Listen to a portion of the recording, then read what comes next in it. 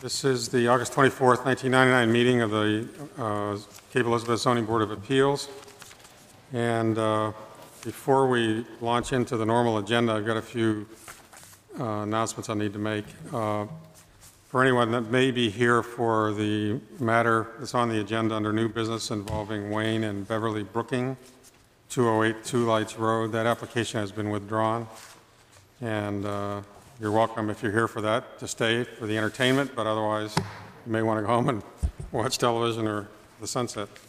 I also want to just acknowledge David Backer, who's in the audience in the middle of the room here, and who has been nominated to be another member of the zoning board to replace a vacancy.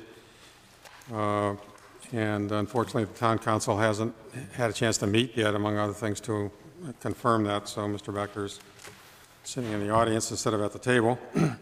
So for that reason, we have 5 members with 1 absentee tonight, in addition to the vacancy.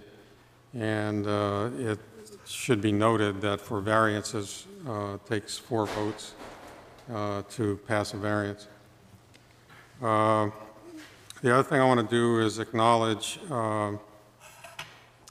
that Alice Allen, who has been the secretary for this board and on television and off and everything for 10 years, as well as the secretary for the planning board, retired and is moving on to a new phase of her life and is no longer with us, which is hard to believe, but it's true. And she will be missed, but I'm sure will be able to be replaced by Leslie Young, who is going to take over that task and provide us with excellent minutes to refer to when we need to in the future. And I guess that's it. So as that would lead in, let's look at the minutes from July 27th and ask if there are any corrections to those minutes. Oh, I can't find my copy.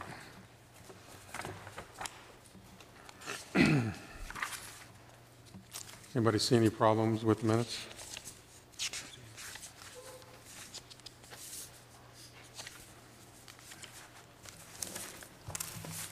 Bruce? Yeah, just a couple. Just a spelling on page 3, second paragraph from the bottom, 3rd line, concerns. I'm sorry, say again where you are? Second paragraph from the bottom, 3rd line down, right in the center. Oh, okay. I think that's supposed to be concerns. Uh-huh. And then on page 4, 3rd paragraph, he said no one could argue the present structure of 927 square feet is an adequate home. Is that correct? Is that a correct statement? I think it was, yes. Okay. It's consistent with the discussion, if I remember. That's all I have. Okay. Anybody else?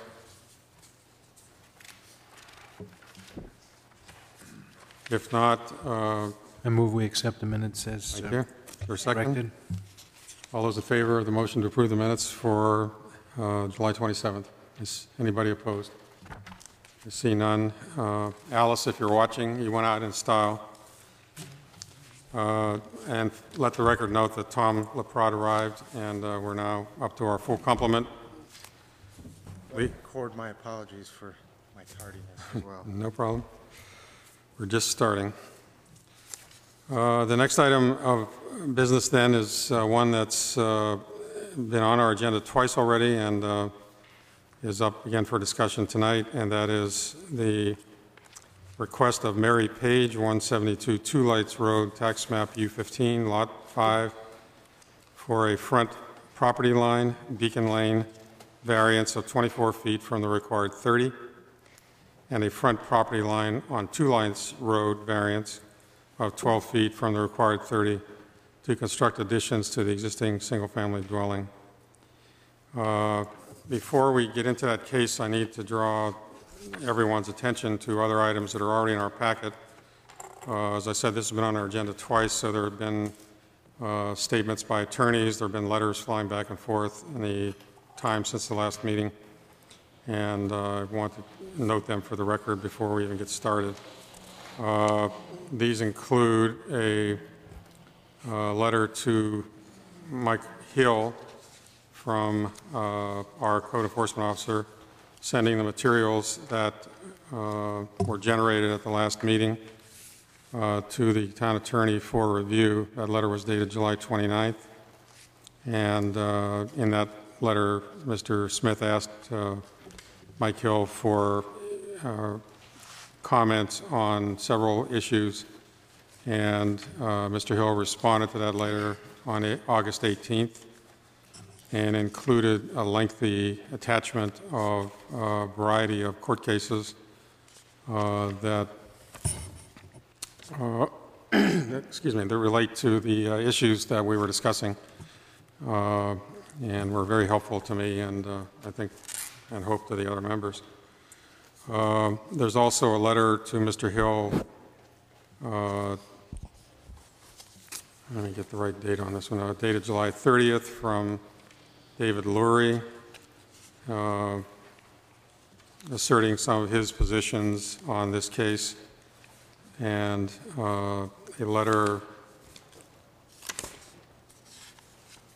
dated August 6th. I might point out, by the way, that Mr. Lurie represented the Lakemans who live in the area and opposed the application. A letter dated August 6th from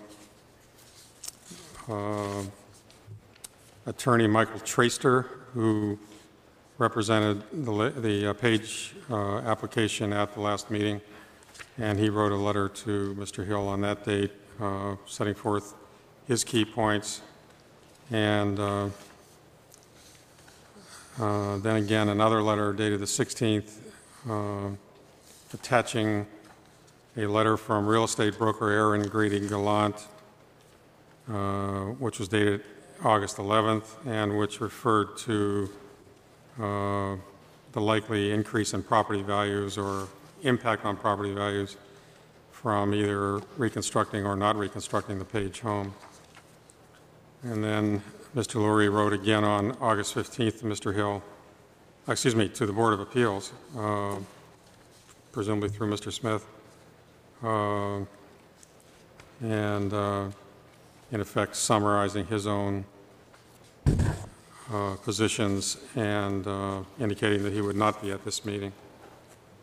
Then we had several petitions in effect supporting the proposal from the Pages, signed by David Heward, I guess it is, and Margarita Heward from Beacon Lane, 10 Beacon Lane, and another from Corinne York and Francis Doyle from 16 Beacon Lane.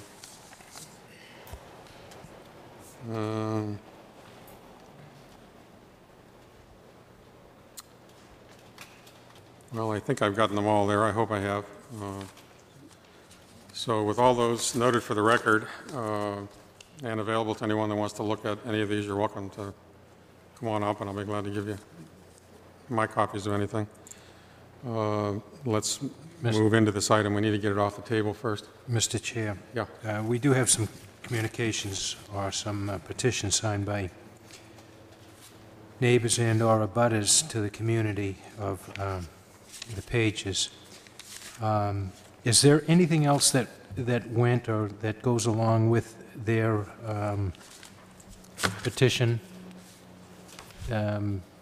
It reads, "We, the community of the Two Lights area of Cape Elizabeth, Maine, agree with the renovations and upgrades being done to the property at 172 Two Lights Road. The property has been in disrepair for a number of years, and the current owners, Ron and Mary Page, are planning to totally renovate the house and land and use it as their primary residence. The renovations include plans for a single-family home with a total cleanup of the lot.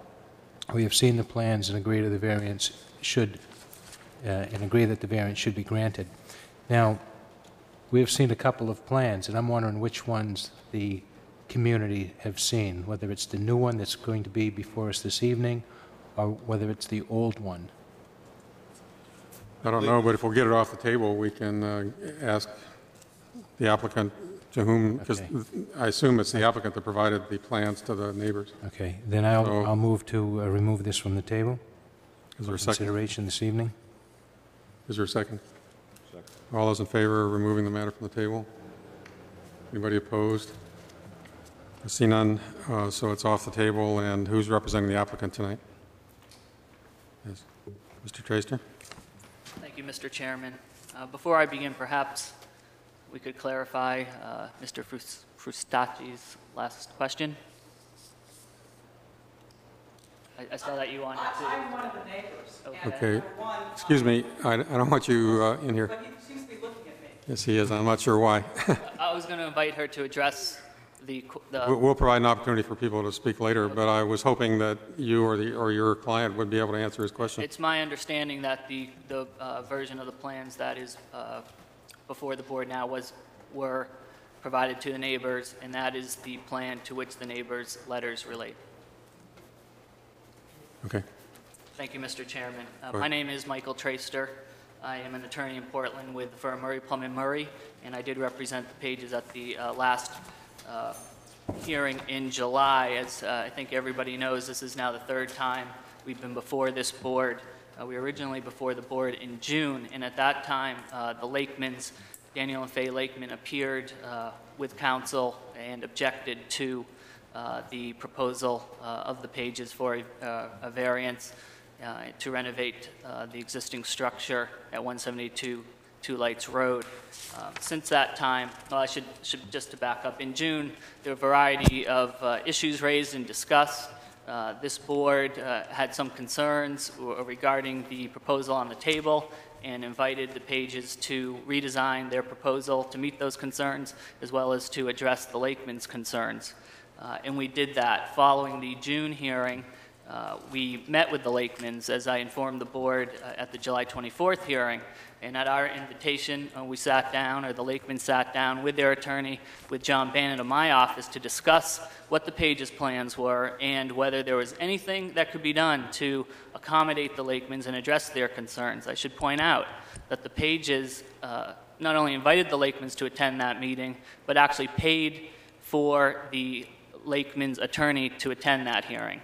And at that hearing, at that meeting, the Lakemans were asked what could be done to address their concerns. And those concerns at the time were concerns relating to water views. At the June hearing, Mr. Danielson, attorney Bob Danielson, who was representing the Lakemans at the time, made quite an issue of the Lakeman's water views. And the purported basis for the objection back in June was that the proposal of the renovation or addition to the Pages property at 172 Two Lights Road would impede and adversely impact those views, and more specifically would adversely impact the property values, the Lakeman's property value. However, when we sat down in June, the objection was not based on an adverse impact on the property values. What the objection was a concern over privacy and whether the Pages' proposal might result in a family moving into the neighborhood, which may in turn somehow impact the Lakeman's privacy. That meeting ended. The Lakemans provided us with no suggestions, no proposal, and simply left it that they did not want a renovation or an addition of any kind to 172 Two Lights Road. We therefore redesigned the renovation anyway, and we redesigned it specifically to address the Lakeman's concerns over the alleged water views. And what we did was we brought the structure back off of Beacon Lane significantly. We also lowered the addition on the northeast side of the property where the alleged water views are claimed to exist, and I should point out we dispute that there are any water views, and in fact Mr. Laurie at the last hearing in July pointed out to this board and it plainly admitted that there would not be an adverse impact to the Lakemans with respect to their property value. Essentially the target shifted. What we were hearing was it somehow impacted the marketability of the property. But regardless, we dispute that there are water views. The Page's property is on the highest point of land there, and their views in the wintertime are extremely minimal from that highest point. We have provided the board with pictures taken in the wintertime, and I think that those are very telling. But getting back to the redesign, what we've done is we lowered the addition 4 feet below the existing height of the home. The existing height of the home is 21 feet. The proposed addition would be 17 feet. We also reduced the bulk of that addition in the area where the alleged views are claimed to exist, and reduced the footprint of that side of the addition. The addition on the other side, on the southwest side, would be even with the existing house, that being 21 feet. Since the July hearing, the board, of course, has gotten another set of plans, and this is, of course, the plans, the proposal we're talking about this evening. Essentially, not much has changed. All that's really changed is that the garage and the living space addition have been flip-flopped, where now the garage will be on the northwest side and the addition will be, as I understand it, on the southwest side. Is that correct, Mr. Davis? I should point out that Mr. Zach Davis, the Pages builder, is here with me this evening to answer any specific questions regarding the redesign of the home. At the last hearing in July, several questions arose regarding both whether the Pages, in fact, needed a new, completely new application, and also regarding the legal standards which this this board must consider and which control this matter. I had submitted a memo to the board in July setting forth the Pages' position and outlining the law court's more recent cases which we believe control this matter. The board, in turn, had some questions about that. The Lakeman's attorney, Mr. Laurie, took issue with some of the things there, and the matter was referred to Mr. Hill, Mike Hill, the board's attorney. And as we sit here today, Mr. Hill has now confirmed that a new application is not necessary. And in addition, I think has essentially confirmed what I was telling the board in July, namely that prior knowledge of zoning ordinances and the need for a variance does not equate to self-imposed hardship. Mr. Hill has also opined that this board does in fact have the discretion and the authority to grant the Pages application. And we think, of course, that we meet all the standards required for this board to do so. Namely, those standards are, of course, the same as set forth in the state statute, that the property not be able to give the Pages a reasonable return, and that, I would point out, the Maine Supreme Court has stated it focuses on economic return. The property is unique with respect to the other lots in the area, in the neighborhood. The granting of the variance will not change the essential nature of the locale. It will not change the nature of the neighborhood at all, because all we'll be doing, of course, is constructing a single residential family home, which within an existing residential family neighborhood. And finally, the hardship which the Pages suffer is not self-created, particularly because, as I've just said, the Maine Supreme Court has said that knowledge that you're going to need a variance does not equate to self-imposed hardship. I would just back up and say that the testimony and the evidence in the record is, in fact, that the Pages had no such knowledge. Mrs. Page testified that she did not know that she needed a variance at the time she purchased the property, but regardless, that would not equate to undue hardship.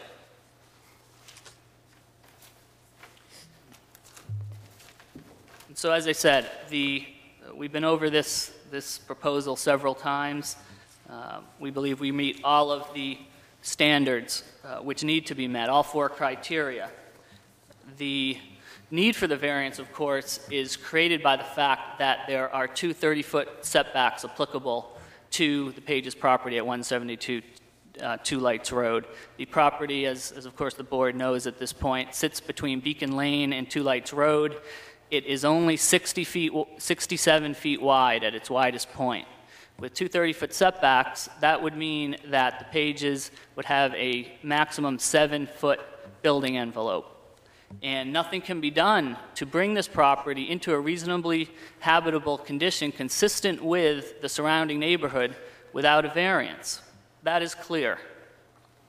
The neighborhood is single-family residential use. The property now is uninhabitable, and we've submitted a letter from the Page's broker dated August 11th, 99, which the chairman referred to, which references the fact that the property is uninhabitable, that Mrs. Page spoke with several contractors and had them look at the options she had, and those contractors told her that essentially told her it made no sense to renovate a 900 square foot dilapidated structure economically. What makes sense is to bring the property up to a reasonably inhabitable level with vis-a-vis square footage. An average home is 1,600 square feet. This home is 900 square feet. Beyond that, it's very important. This home is unusable. Essentially what you have is a blight on the neighborhood, something that's just sitting there. It's essentially it's a shack, for lack of a better word. It cannot be used. And so what this board has to consider, and I think the appropriate inquiry for this court, is whether the Pages will receive a reasonable economic return if they are required to renovate a 900 square foot home rather than renovate and expand the existing property to a reasonably inhabitable level. And I think common sense would dictate, as the contractors told Mrs. Page, the former option really is no option at all. And so we think that we clearly meet the the standard that requires that the property not bear a reasonable return absent a variance. Mr. Hill has provided the board with copies of several of the relevant cases from the Maine Supreme Court, namely the Driscoll case, and I hope everybody's read that because I think it's essentially directly on point. In that case, you had a property owner that had a lot that, due to the setback requirements, the owners could not construct a home absent a variance. The issues were the same. The property owners wanted to construct a home of reasonable size. They also wanted to construct a septic system of reasonable capacity to service that home. And the local board ruled in favor of the property owners. They ruled that a 17-foot by 20-foot structure would not give those property owners a reasonable return. And we think that that is exactly the same situation that we have here. We have a 900 square foot home.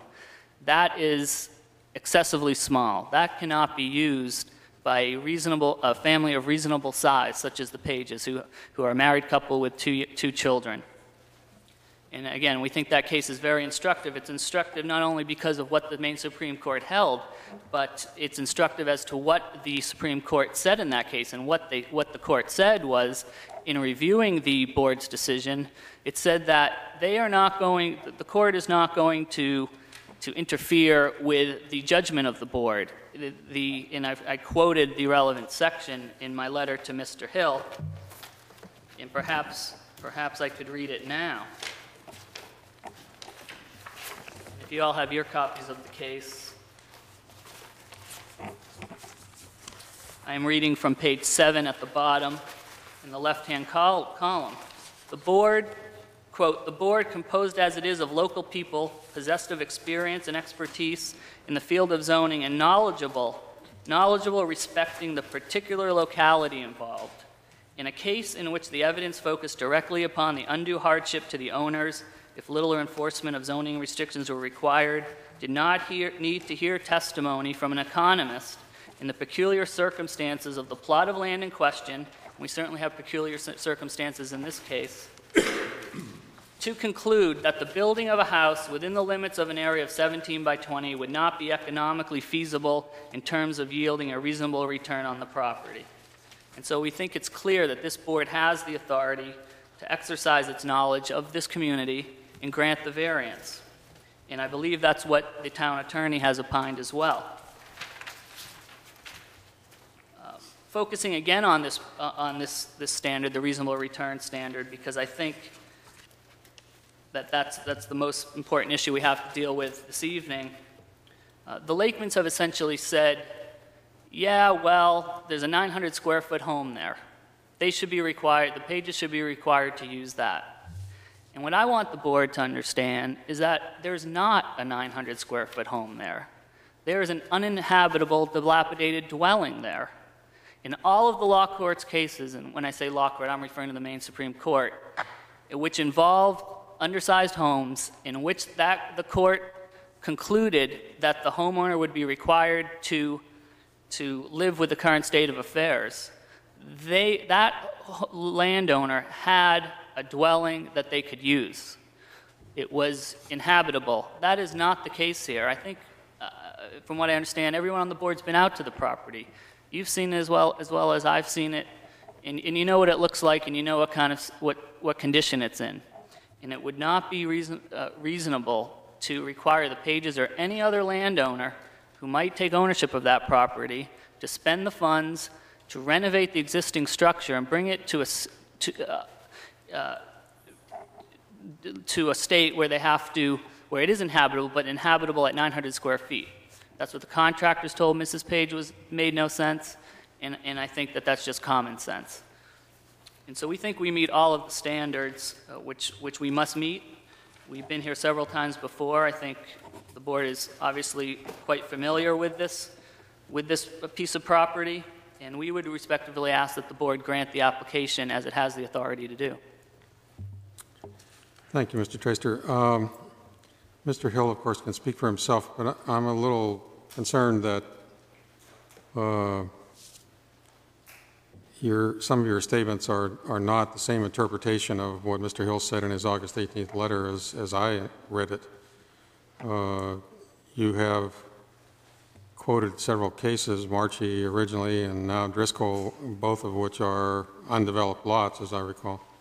Certainly Marchie is, and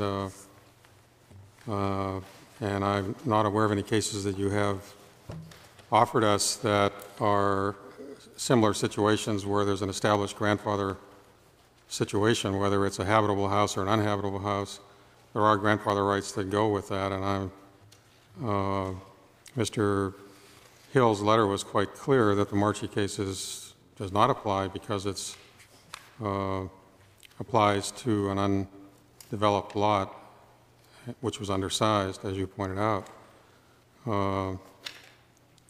And in another instance, you referred to the board being able to act on a reasonable return standard with Mr. Hill's blessing, and yet the paragraph that I assume you're reading from refers to determining whether strict compliance with the ordinance would result in the practical loss of substantial beneficial use of the land, which is a somewhat different standard than you're suggesting we should take, and more importantly than you suggested Mr. Hill suggested we take. And so I want to get these inconsistencies squared away. Mm-hmm. Can I respond to that? Please. Obviously the board can read Mr. Hill's opinion, and Mr. Hill's here this evening and speak for himself. I believe that the opinion stated that the Marchie case was not, quote, directly on point. However, I think it certainly is on point. There is the distinction that the lot in Marchie was not built upon, and there were no grandfathered rights. But I guess what I'm suggesting to the board is that the Page property essentially is vacant. It has to be considered vacant because the structure there is not usable. And even though the law court, certainly I would agree with you, has defined the reasonable return standard, and that's the standard I've been using, that's the words I've been using, those are the words of the ordinance, the words of the main statute. They certainly have, and I would not take issue with you at all, describe that as practical loss of all beneficial use of land. However, that phraseology, I think, has to be considered in the context, as the Maine Supreme Court has said, of reasonable economic return. And that's why I argued, as I did, that I think the appropriate inquiry for the board is whether it's reasonable as an economic matter to require the Pages to rehabilitate a 900 square foot structure versus spending that money to bring the home into a state that's consistent with the surrounding neighborhood. Thank you, Mr. Tracer. Do other board members have questions? Mr. Keneally. Yes, it was my understanding after reading all the case law precedents that were referred to earlier that they all referred to undeveloped lots of land that were encumbered by zoning laws that came into existence after the lots were designed. You made a statement in your opening statement here about case law referring to undersized structures. Did you refer to a specific case? You used the word structures. Was that a misspoken statement by you, or? No, if I'm understanding the question, I agree with you that the Marshy case, the Driscoll case, were undeveloped lots. Right. There are cases involving undersized structures. That's what I'm saying. Did All you of those referring to a cases. specific case? There are recent cases. There's the Rowe case v. City of South Portland, the Goldstein v. City of South Portland as well. These are recent cases from this year. I'll tell you that in those cases, the Maine Supreme Court held that the variance should not issue. But the point I'm making is, in those cases, when analyzing the situation, all of those cases involved situations where the structure, although undersized, was usable. That is not the case here. We don't have a usable structure. Okay, thank you. I'd like to, Mr. Chairman, if I may, follow up on that a couple ways. First is, where do you get this stat about the average home being 1,600 square feet? That's my general common knowledge. Okay, is that for this particular area? For two lights, for the town of Cape Elizabeth, state of Maine? I believe it's national. I can't quote you authority on that. Okay, so is your only point, your only support for being unusable the fact that it's small?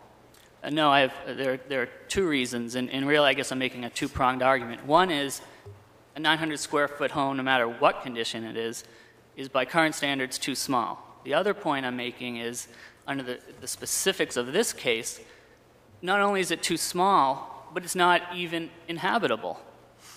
It's not usable. It's not in an inhabitable state. And I think that's important because it's essentially as though there's nothing there.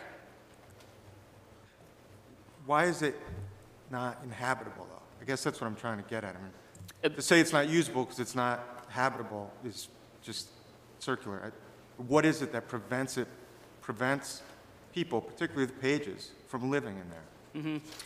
Essentially, as I understand it, there was an elderly woman living there prior to the time the Pages bought the property. By all accounts, it fell into an utter state of disrepair. Some of these issues, I think, are referenced by the letter from the Pages broker, which I've submitted. There are broken windows, there's paper hanging off the walls, et cetera, et cetera. It's just not in a habitable state, and that's why the Pages had their contractors go in and essentially ask them, what are our options? And what they were told was, it makes no sense for you to renovate the existing structure because you're going to wind up with 900 square feet, and that's unreasonable. That's too small. Are you done? Let me just follow up on that point additionally. I'm sure you must have gotten copies of Mr. Laurie's Yes. two letters that were sent, and in both those letters, he draws repeated attention to the answer to a question raised by a board member in the first meeting when Ms. Page was here, unrepresented, I believe, at that time.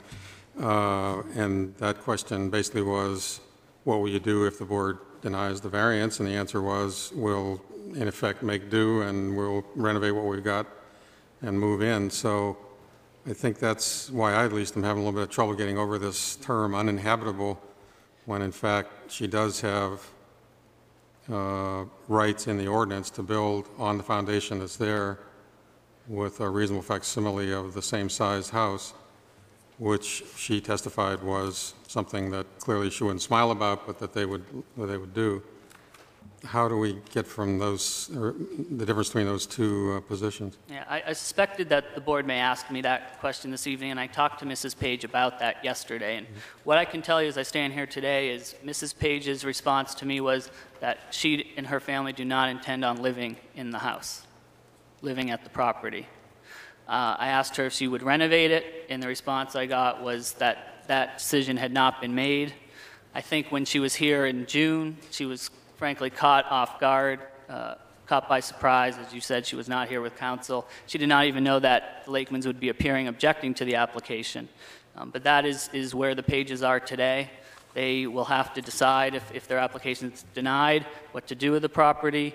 But I asked her very clearly, so I understood her, will you live in the property? And the answer I got, Mr. Chairman, was no, we will not. Thank you. Question? Go ahead, Mr. Yeah.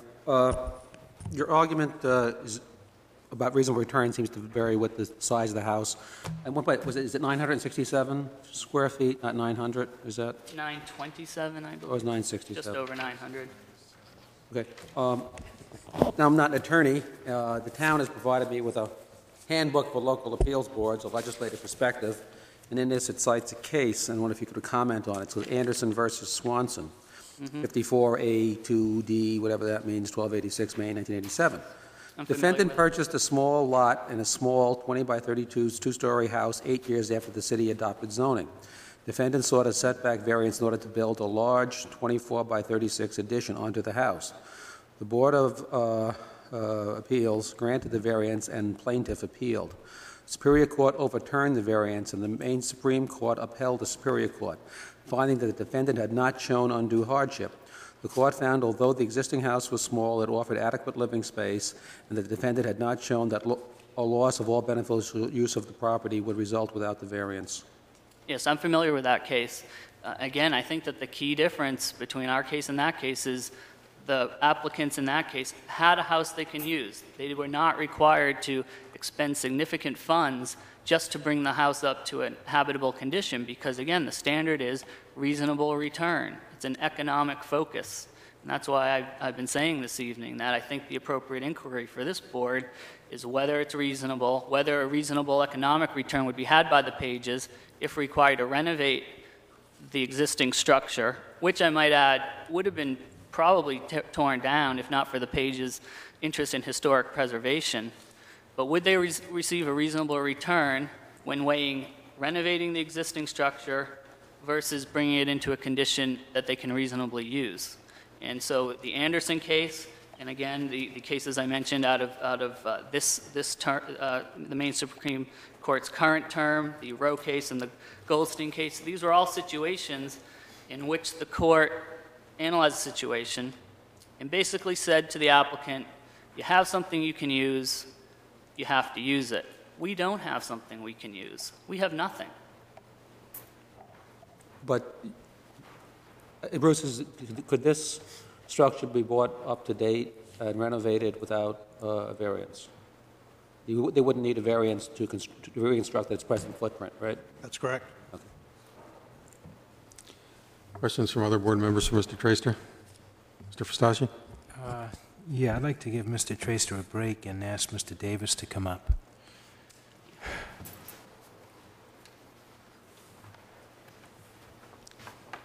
Would you introduce yourself, please, on the record? Yeah, my name is Zach Davis. I'm the builder from Mary Page. Thank you. The reason I asked earlier about the which plan was showed to the abutters or the community, simply because it's changed from the first time to the second time. Could you kind of describe, if this was passed, what type of change would happen to the site right now? What would you have to do to accommodate the plan and the septic system? I am not a septic designer, and It's already been designed and it's been located. Dick Sweet was responsible for that and handled that through with Mary Page, and that has been kept out of my control at this point. I've been just asked to design the house itself. Okay, well, do you know where the location of that would be? I was told that it was going to somehow interfere with the current garage and that the current garage would have to be removed and for the new system. All right, well, there's a lot of trees to the right looking from Two Lights Road to the present garage. That garage would come down. Would you say that those trees would have to be removed to accommodate the septic system? I couldn't cite on that specifically at this time. I do know that both Ron and Mary are interested in keeping the site to look as close as possible to what it is now. So removal of trees, I wanted to remove a tree that was literally 5 feet away from the corner of the foundation because I thought that it would affect their roof and whatnot in the future, and she said, no, I don't want to touch that tree. I want to leave as many trees here as I can. I was out there as late as 6 o'clock this evening, and I looked at it once more with the new plan, and my concern was the trees, the proximity of the trees to the foundation and to the addition, the front porch. The birch trees on the front look like that they're going to have to go. There's several spruce trees that look like they're going to be gone. As I mentioned, to the right of the garage, that area where the septic system would go. Moving the garage, flip-flopping the garage like we have from the last meeting, it would allow that more trees on the left, as you're looking at the house from Two Lights Road, more trees on the left could stay. They would wind up being close to the home, but there would not be any need to remove in terms of a driveway, because as you look at the house to the right, that space has already been cleared. In fact, that's where the alleged water views were discussed. The driveway would then be looking from Two Lights Road, would be on the left-hand side of the house. No, it would be on the right. Okay. Okay, I see that now. All right. And that would have a full foundation underneath it? I don't think that it will. We haven't brought an excavator in and actually scratched the surface to clarify this, but from the appearance of the existing house and just from the existing site, there is a tremendous amount of ledge. So long as that ledge is solid, our hope is to have our excavation foundation crew drill and tap and connect to the existing ledge. And so we wouldn't be blasting or placing a full 4-foot frost wall style foundation. Both of these would be slab style with frost wall 2, 4 feet or ledge, whichever we hit first. What would the drop be from the house to the top of the finished garage floor? The drop be from the house? I'm not understanding your question. Which part of the house? Yep. From the garage, the part of the house that's attached to the garage. This is going to be an attached garage. The building is attached, but I don't believe that it is shown that you can actually walk from inside the house to inside the garage. But I think what your question is, the current floor of the house is about this high, 3 feet approximately off the ground. And the current floor would be held as close to... Let's take a shortcut. Sure. Looking from Two Lights Road, what are you going to see on the back of the garage? Are you going to see 3 feet of concrete? All concrete is exposed with lattice. So whatever concrete there would be there, you would have a lattice trim detail from a water table down to the ground. It looked kind of high, and that's why I have a concern. I do believe you will see exposed foundation, but you wouldn't see any more of the exposed foundation than what is already being exposed by the house itself. It would be that height consistent across. Okay, the same thing on the deck. I mean, that's up quite high. Correct. Now, and you're going to show, you're not planning to haul in any fill or anything like that around the house? Mary and I haven't discussed that. If it was the board's and neighbors' decisions to say, you know, we'd really be happy with this, but we wouldn't like to see from the foundation, I would feel as though those things could be met. Again, looking from the Two Lights Road to the left of the house, Yes? I see an atrium door. Yes? Are we planning to put a deck there? No? What is the atrium door going to open out to? It's going to open up to the outside. It was just to allow more light through that side of the building, and to, if you're sitting in that room and you'd like to have more air, you can open up both doors and have plenty of fresh air come in and through. It was just an aesthetic choice. Are you going to have steps coming down from the... There may be a step, a wooden step attached to the house, but it appears to me that the ledge there is within a foot of the existing house, and right now at that site you only have a concrete poured 3-foot by 4-foot block in front of the doorway, and my impression was that they would be the same. Let me tell you where I'm going, and if you haven't guessed. One of the comments made by Mr. Traska was that this plan would not essentially change the character of the neighborhood. Correct? Coming around the corner, the trees kind of block this house, and I think that it's a tremendous value to it. And in looking at the proposal and the additional, or the additions in the porch, I can't help but think that most of those trees are going to be gone, and that it definitely would change the essential character of the neighborhood. But that's just my feelings, and that's why I was hoping that this was the plan that was showed to other people so that they possibly All the can neighbors consider that. received copies of all sets of plans, 1, 2, and 3, all designs. That's all the questions I have, Jim. Any other questions for Mr. Davis? Thank you, sir. Can I ask another question, Mr. Traster? Sure. Yeah, please. Mr. Traster, please. Yeah. Was there any discussion of offering the Lakers a view easement in these discussions? Not to my knowledge. I did not participate in the conversation directly. Thank you. Any other questions? Thank you, Mr. Traster. Thank you. Is there anyone else here to speak on behalf of this application? Hi.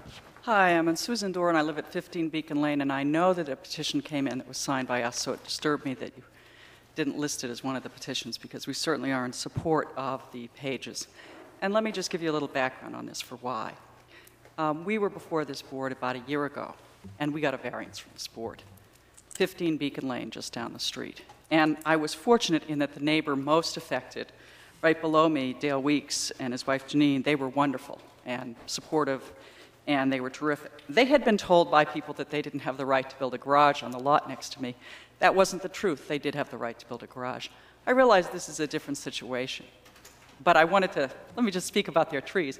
When they said, gee, we're going to build a garage, how do you feel? I said, terrific. You take down some trees, I'll get some more sunlight, fewer mosquitoes.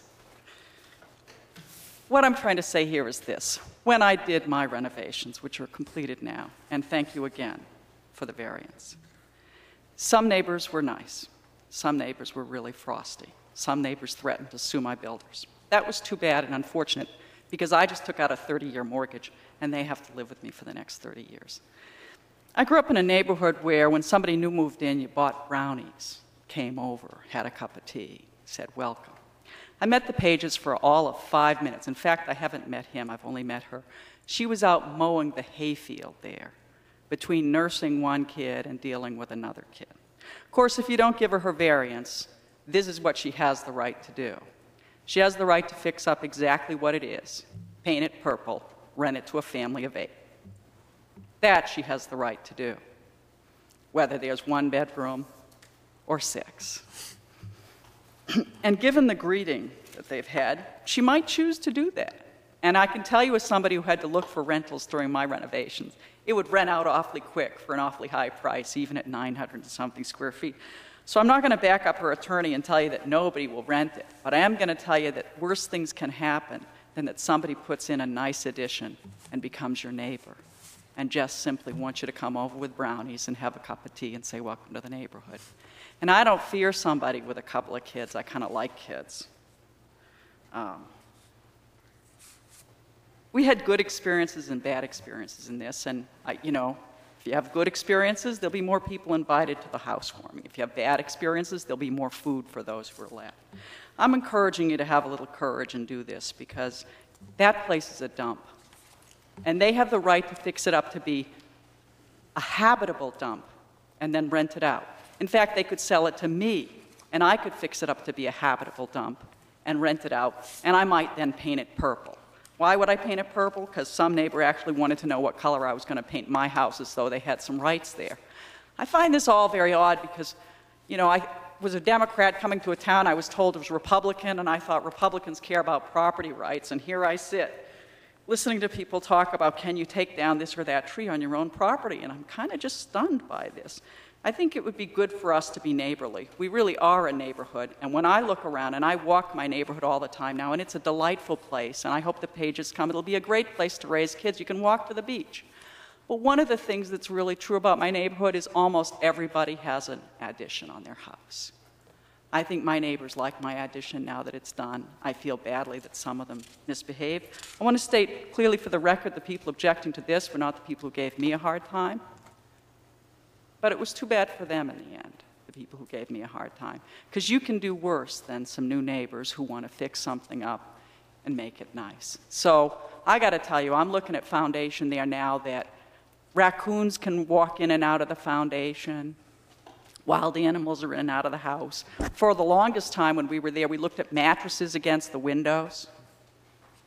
There's something that's a lot worse than having nice new neighbors with a couple of kids to raise. So I'm here to support it. And I've talked to a number of other neighbors. And if you've lost some of these petitions, I'll go around with one myself and get you some more. Because mine was certainly submitted the other day.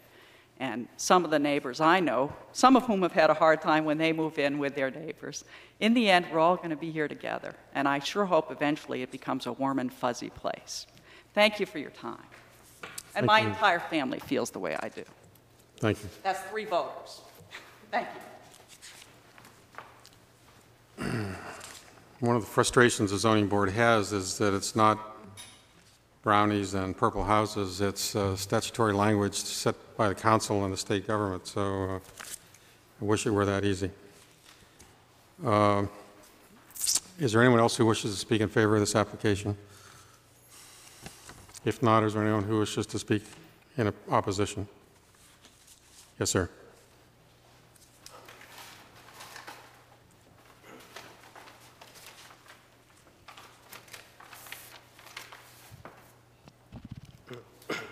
Good evening. Go ahead. I'm Dan Lakeman. My wife, Faye, and I live at 22 Beacon Lane. Our house is right across from the house that Mary Page owns. As you know, our attorney, David Laurie, can't be here tonight, and he has already addressed the legal points of our position. I'd like to take this opportunity to present the personal side. 9 years ago, when we were considering buying our home at 22 Beacon Lane, our biggest concern was the house at 172 Two Lights Road, now owned by Mary Page. That house sits right on Beacon Lane, close to the property that we were thinking of buying. And we very much enjoy spending time in our yard, gardening and so forth. So we wanted a quiet neighborhood, and we were attracted to the privacy that that property afforded. As you can see from the survey, and I believe you all have a copy of it, one corner of Mary Page's house is about 3 feet from the lane, and the other's about 6. So the house kind of looms right in our front yard.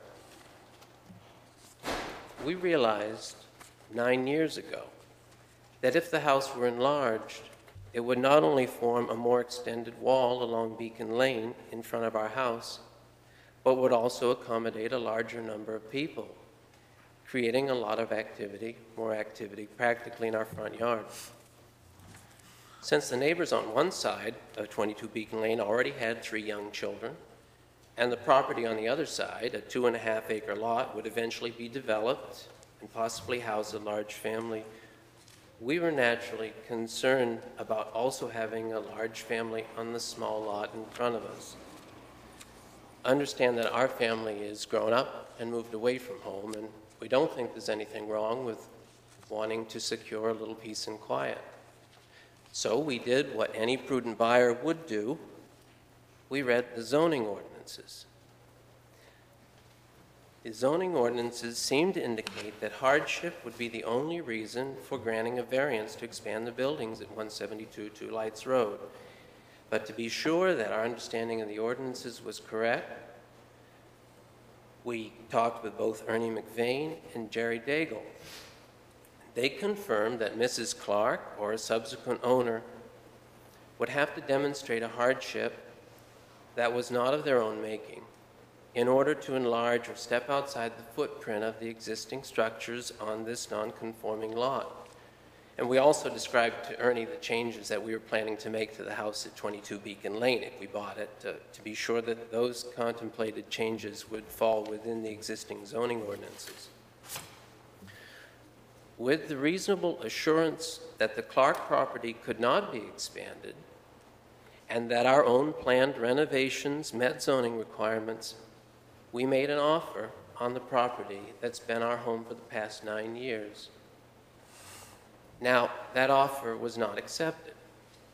So we had to think about whether increasing our offer made sense. A few days later, while talking with Mrs. Clark, the then owner of 172 Two Lights Road, she pointed out her view of the water. So it seemed likely that by removing some trees at 22 Beacon Lane, we would also have a view. So we got a contractor's estimate for tree removal, and we made a second offer, which was $20,000 more than our first.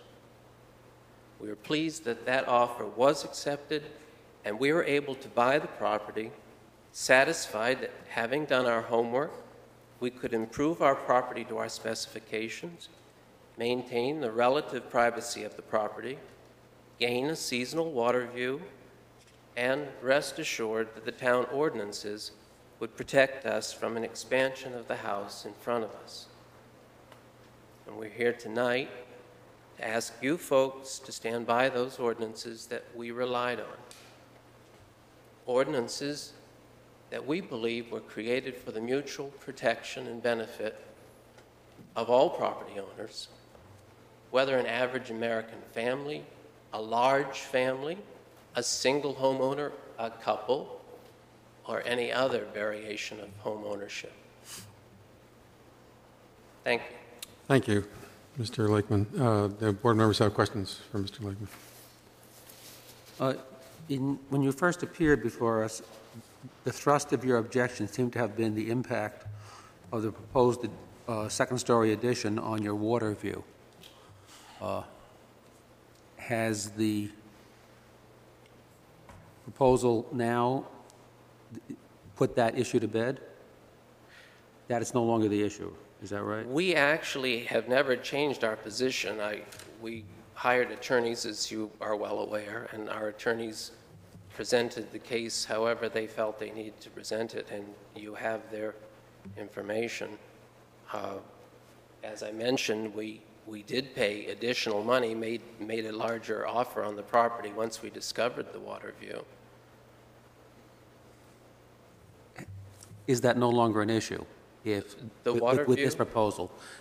If a garage were approved on the northwest side of the building, which was only one story, as I recall, the thrust of your objection was the addition over the garage, the living space over the garage, would interfere with your water view. We would be, yes, excuse me. So is that issue been put to bed? We would be concerned that the height, raising the height of any of the buildings on the property would infringe on the view. But Concern. the present proposal before us calls for a garage with a height of,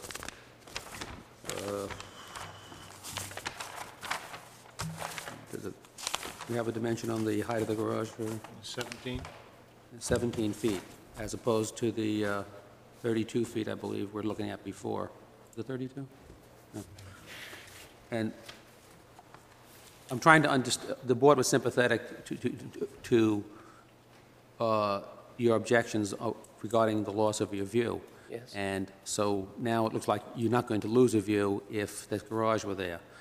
Now, is there any other specific objection outside of, you did mention that a larger house would accommodate a larger family. I'm not sure there's, no, I won't comment on that. I guess the impact of this property as on your property value probably lowers your property value now. At least I would think so. I'd be less likely to buy your property looking at it myself. Yeah, it's just, yes. And The thrust of your objection is that not any concern right now, am I stating your position correctly, but that the property does not meet the hardship variance. Is that the sum and substance of your position? When we bought our property, we were expecting that house, as I said, we did this research, we expected that property to maintain that character with no expansion of the structures on that property.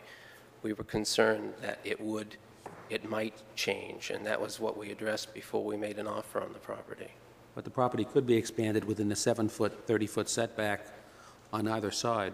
Did you consider that? You said you realized that it couldn't be expanded, but in fact, it could be expanded if you wanted to have little 7-foot wide rooms on either side. We did the best we could in researching the zoning ordinances and then speaking Well, to... 67 feet wide, if you require 30 feet setbacks from each end, that leaves a 7-foot envelope that they could build along across. And you said that you relied on the zoning ordinance to realize this property couldn't be expanded, but in fact it could be expanded, but maybe in an absurd way. So did you consider that possibility, that the impact on your views could be obstructed by a 7-foot wide addition? I'd have to say that we didn't. We researched the ordinances and then consulted with the code enforcement officer and the assessor at that time. Okay. And they both felt like there could be no change to the property for all intents and purposes. Mr. Chairman? Yes, Mr. LeBron. I'd like to follow up on that a little bit. With the proposed structure that we have now on the table, will that or will that not obstruct your water views? Or do you not know? I truly don't know. It would be very difficult to That's determine. the answer then. Thank you. Yes. Yeah. Anyone else? I- Ms. Mulligan, go ahead. I'm still confused about your water views. Could you describe what they were when you purchased the house 9 years ago and what they are today? When we purchased the house 9 years ago, there was growth in between us and 172 Two Lights Road. So there was no water views that time. After we spoke to Mrs. Clark before we made our second offer on the property, she showed us her water views, and we determined by removing the trees in that corner of our property that we would gain that water view. And after those trees were removed, in the wintertime, we had the same glimpse down through the trees, through the oak trees, they're primarily oaks, from the second story. Do you have those views today? No. No, there's trees, there's leaves on all the trees. Did you have them last winter? Yes.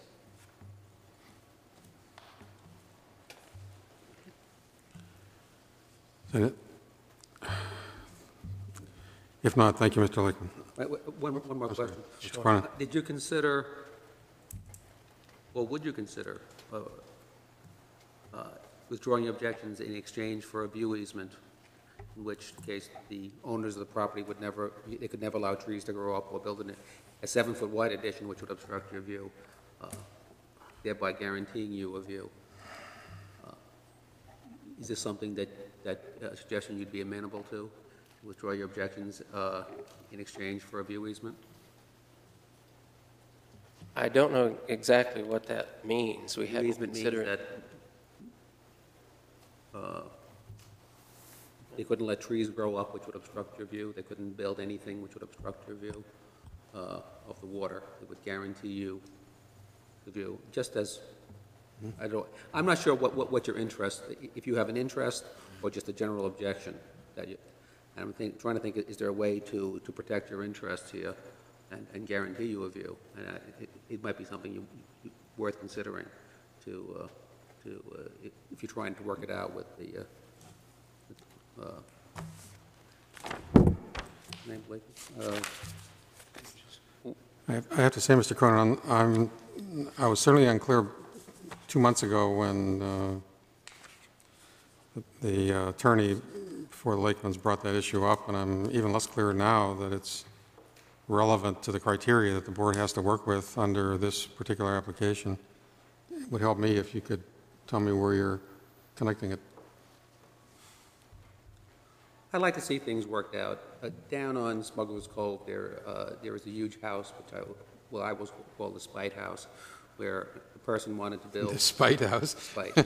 That house, the owner, I was on the board back in '92 when this was, the owner wanted to build a modest addition. The neighbors came out, objected to everything he could possibly do, was denied a variance.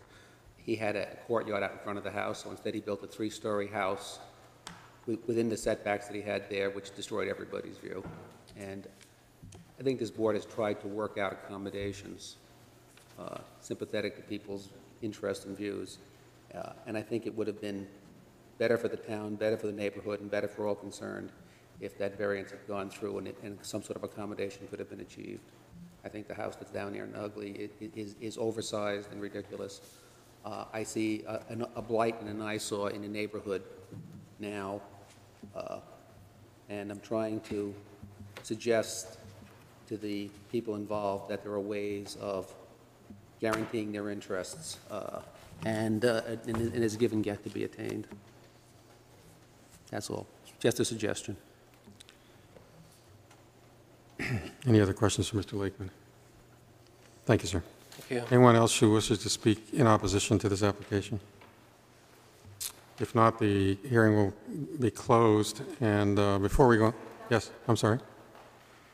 You have to be a little quicker. I'm Faye Lakeman. Why don't you pull the microphone down so you don't have to... I just want to say, and I know why Dan didn't bring this up, we didn't want to do any mudslinging, but we did meet with the Page's attorney. Nothing was offered. It was a very, he basically attacked us immediately. It was a very unpleasant, hostile meeting. And I don't like to see us being portrayed as uncooperative or unwilling to listen to some reasonable proposal. Believe me, there was nothing forthcoming. It was just attack, attack, attack, and it was very unpleasant. I do feel that we made an effort to meet the Pages halfway. That was obviously not the intent of their attorney, John Bannon, in that meeting. Thank you, ma'am. Any questions for Mrs. Tracer? If not, now we'll close the hearing. And before we go any further, I'd like to offer our town attorney, Mike Hill, a chance to get grilled. Aren't you lucky? Yes. Can you start by going back to the series of questions that I was asking Mr. Tracer about who gets to interpret your letter? Yes. Since, or if you want to start somewhere else, I just want to make sure that's covered. No, that's a good place to start. I'm not advocating for the Pages application.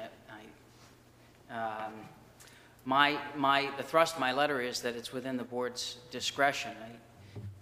Our office tells you when you have to make a decision one way or the other, when you're bound by law to make it, or if it's if reasonable minds could differ, where it's in your discretion to make a decision. So,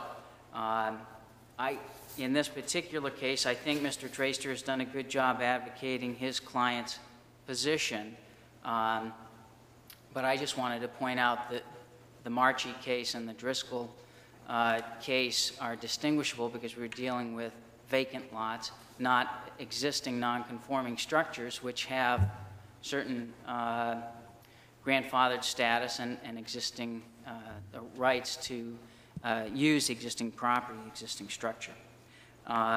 He makes a point that, it's in such rough shape right now that it's essentially vacant property. And, I think it's an interesting argument. It's not one that's really been tested, but that's his best argument. And again, I think it's within the board's discretion to make that determination. But I think that in order to find in favor of the Pages, you'd have to find that the existing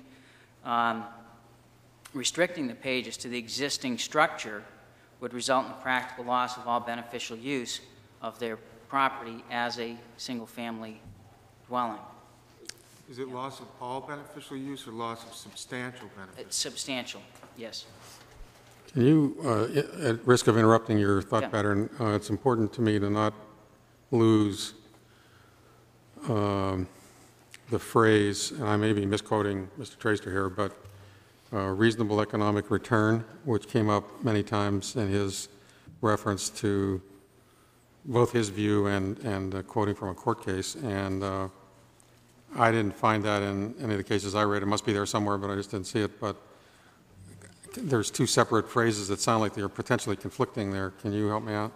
Well, the standard itself talks about reasonable rate of return on the property, that in this case the pages could not get a reasonable rate of return on the property without the variance. And that has, when you read that, the logical interpretation is values, what's it worth, what would it be worth on resale, and those types of economic-based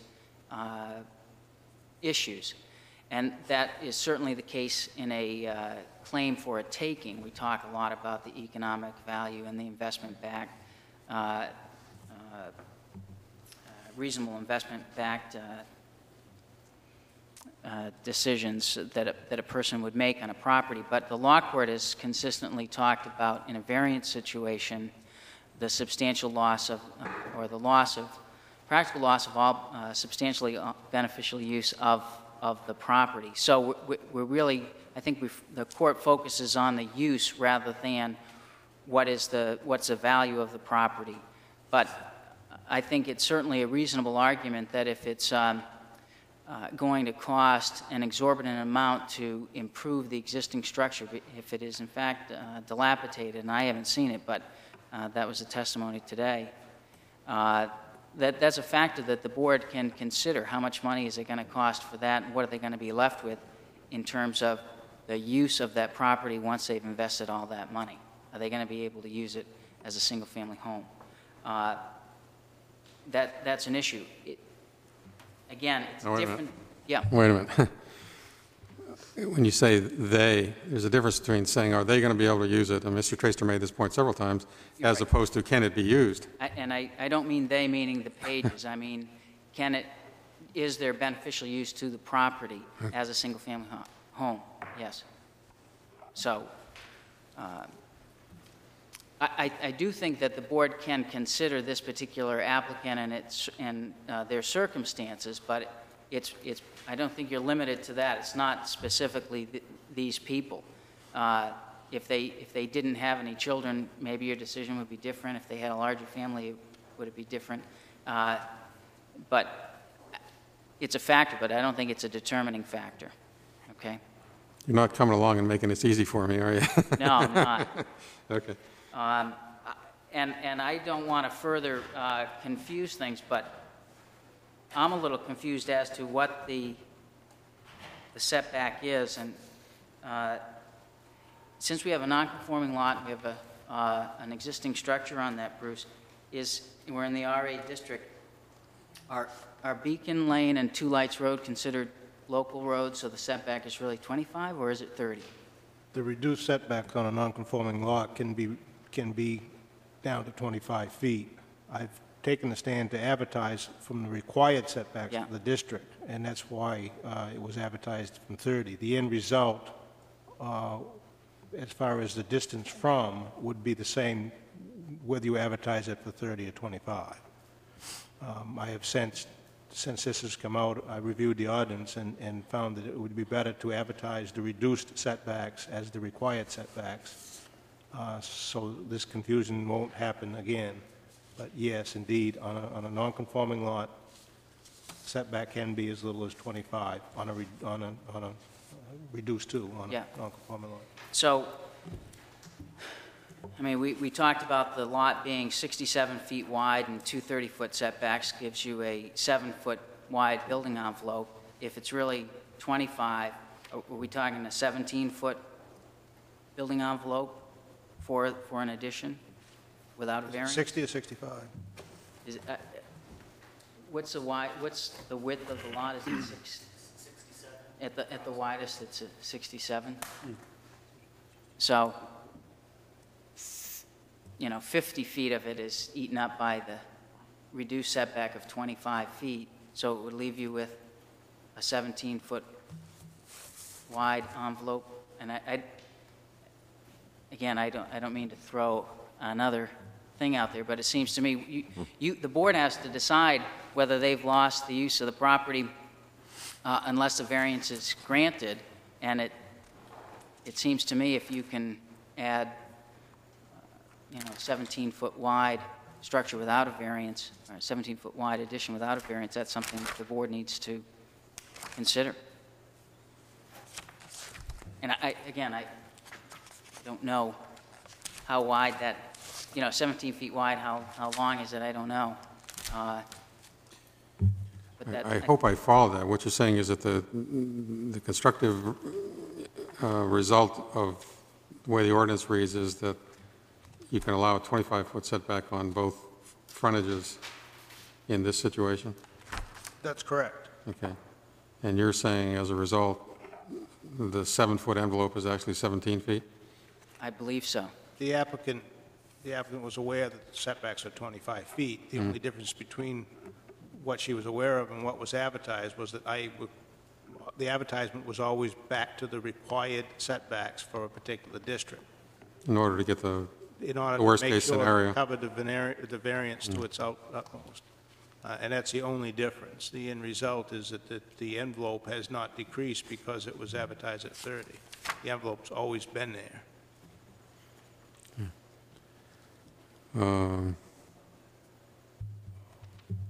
Okay, thank you. Anything else you wanted to say, Mike?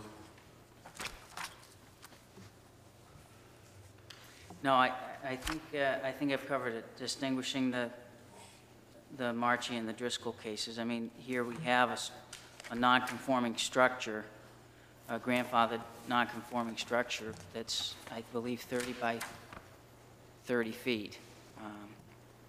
So I think that in order to find that the property can't yield a reasonable rate of return, the board would have to find that the existing structure in its current condition cannot yield a reasonable rate of return without the variance. In other words, can't be practically used as a single-family dwelling at this point. In its current condition? Well, or in its current configuration? The current configuration, yeah, because they have grandfathered status. They have the rights to improve the existing structure, although it may be in a state of disrepair. They certainly have some vested rights that the applicants in Marchie and Driscoll did not have. They did not have the ability to put in a 30 by 30 foot house in those two cases. I don't want to put you on the spot, so just say no comment if this is the appropriate answer to my question, but I was, in response to Mr. Cronin's question, I was still struggling with slotting, if you will, the issue which has come up many times of the view from the Lakeman's property. And it's how it's affected by this proposal, or at least as it was affected previously. Is that slottable in the criteria that are under us? I'm having a hard time with that. No, I don't think it is. The state statute allows a town to adopt a different set of ordinance standards, and one of those standards is that that the application or the proposed variance doesn't adversely affect the adjacent property values. And so if we were operating under that standard, I think it would be a relevant inquiry, but it's not really one of the four standards that we have. I mean, I think it's laudable to try to have people work together and resolve their differences, but this board, as a quasi-judicial body, has to apply the standards that are set forth in the ordinance, and adversely affecting an adjacent property owner's water view or value isn't one of the standards under the current ordinance. Do other members have questions for Mike? I take it then that with a 17-foot wide envelope, the applicant could build without requesting any variance at all, a 35-foot tall extension, as long as it stayed within that 17-foot envelope. Yeah, if there is, if I'm right that it's 25 feet, then I think that gives them a 17-foot wide building envelope, and I haven't done the math to figure out what square footage that would They add could go to. 35 feet up, is that right, Bruce? I think the applicant should look at the plan and come up with that measurement, because it's not my position to do so. Yeah, it's not. But, I mean, I'm doing the math on here, and I don't get 67 feet, but... In here. You have a tapering lot, so even if it is 6 Excuse me, sir, you can't be heard because, please. 10 feet, if you do it off to the side here. This is Mr. Davis. Yes, it is. Zach Davis again. I'm not even going to do the math here myself because, in front of this board, I'm not going to multiply numbers into my head. Even if you have 67 feet at the widest point, it's a tapering lot, so your building envelope isn't going to be 17 feet wide all the way across. It's going to taper. But could a angular building be built within an envelope of whatever dimension? 3 feet, 7 feet, 17 feet, up to 35 feet from the average elevation current to the mean of the roof pitch, which isn't the top of the roof, but in the middle of the actual rafter pitch. Yes, in that rafter pitch could be. I didn't gather that there was a particular pitch described. So we could almost go straight up with the roof. And all we have to do is be halfway up the roof. So we could end up, this thing could go however tall you want and be whatever angular dimension to be within the envelope. Yes, that is possible.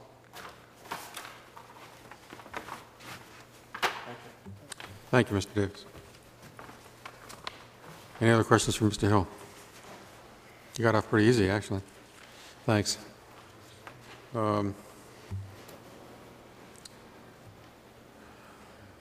Guess what? It's ours to deal with now. Who wants to start the discussion?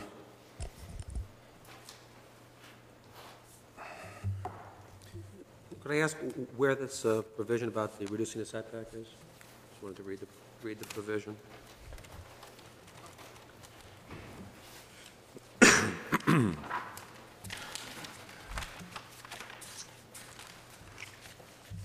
It's under nonconformance 1943, page 31.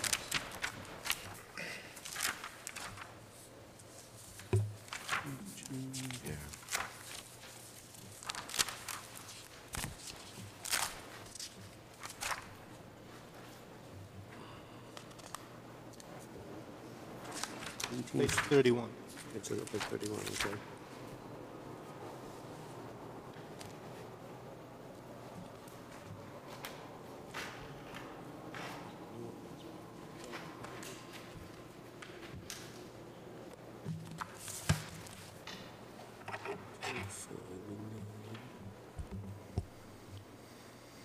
While Bob is working on his numbers, anybody else want to? May I? Go ahead, Mr. LeBron. I actually think this is a pretty simple question, and the only issue is in our discretion whether, without the variance, the pages will lose substantial beneficial use of the land. And we've heard all the facts, and we just have to make a decision whether that's the case or not. One important point is it's not the Lakemans versus the pages. It's simply whether, in our discretion, the facts support their request for a variance. I think that their attorney goes a little too far in saying that the property is unusable. I really, personally, would not support any finding that says a house is unusable simply because it's too small. I understand the zoning ordinance is intended to protect a certain quality of the property in this town, but I don't think it's meant to preclude small homes. But the issue isn't whether there will be no use of the land, as he's argued, but whether it will lose substantial beneficial use of the land. And I think there's ample facts to support that it will. It certainly sounds like it's not the type of place that any single family would live in without increasing the size of it a little bit. And I don't think that's too difficult of an issue.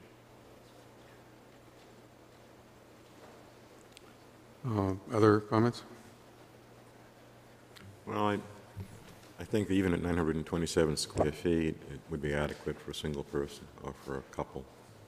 So I think the restoration of the existing structure would certainly satisfy those requirements. I don't like to say that, but looking at it in a statutory sense, I think that's the way I interpret it. Anybody else want to jump in? Joe? Tom says it's a very simple question. It may be a simple question, but I don't think the answer is that simple. I think that for the specific family that's requesting the variance, it might be difficult to utilize or get the benefit from the house, but for someone else, it may not be a difficult choice. 900 square feet would be more than adequate for them. So with that, that's why I say it's a difficult answer. I've heard the typical family in the argument presented by the attorney for the pages, and what they want in the house, but I haven't seen any justification or anything that satisfies the need for a yard for the typical family. The size of the garage for a typical family, 16 by 20, appears to be inadequate. So, I mean, I'm on the fence, and I haven't been satisfied on those two issues.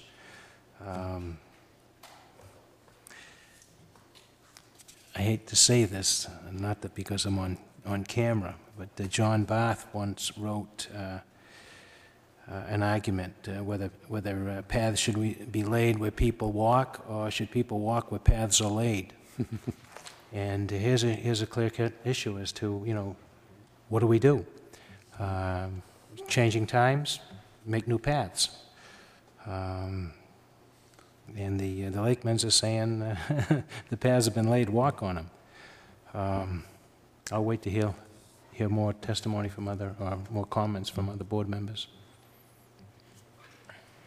Mr. Chairman, if I may, Mr. Brown. again, try not to say too much here, but I completely agree that the size as it's been described and shown to us, I won't agree with any factual finding that's too small, because I just think that's an inappropriate view, and for some people, that would be perfectly fine.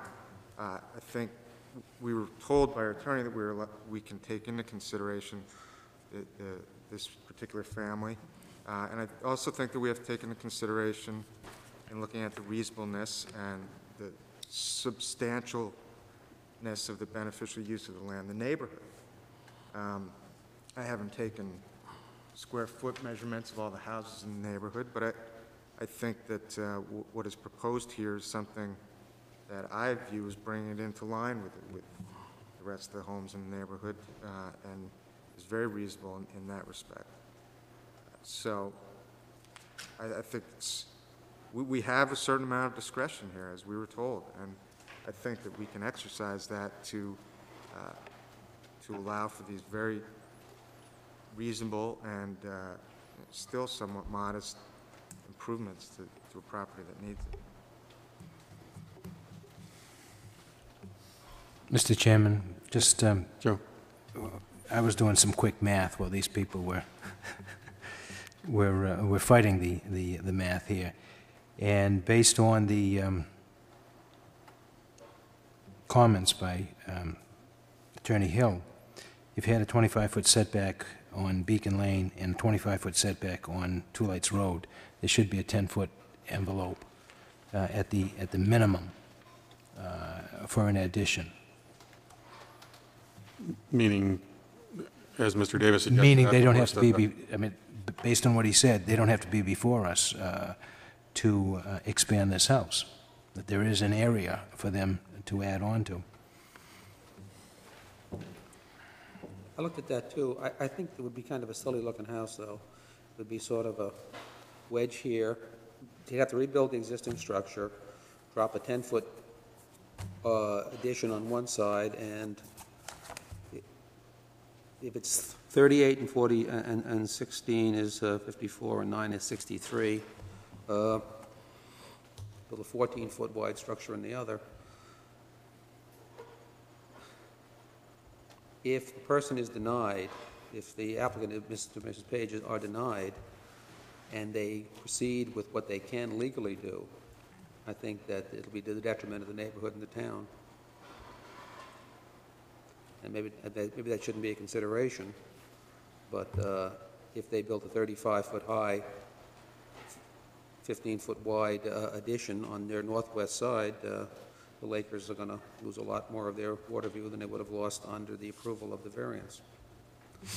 So, I'm sympathetic that we're a judicial body, but we're also a municipal body that has to take into account interests and try and look for a solution that will pass muster and is acceptable to the people in the neighborhood and the abutters.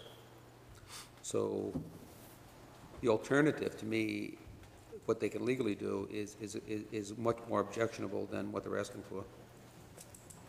Need to change tapes, Leslie? Yes. Why don't you go ahead and we'll take a break here. 5 deep breaths. Clear your head. Take 5 deep breaths and clear your head. Well.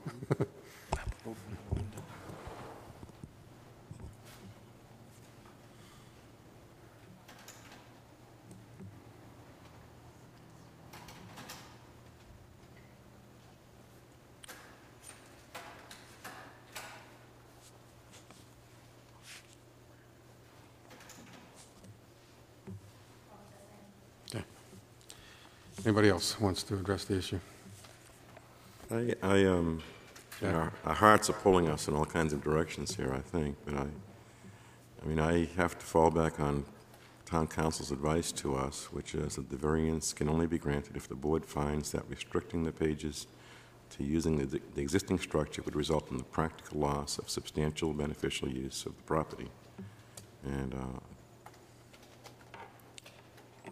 that's a very difficult one for me to get beyond. One of the things that I'm having some difficulty with, those of you who have been on the board with me for the last 2.5 years know that I have many times struggled for practical solutions, but I have to tell you that I went to school on this particular application, both because of the unusual nature of it and because of the also unusual nature of the advice we've been getting from 3 different attorneys, actually 4, there was another attorney in the first meeting, and the court cases that were provided on the point, and caused me to go back and reevaluate my position.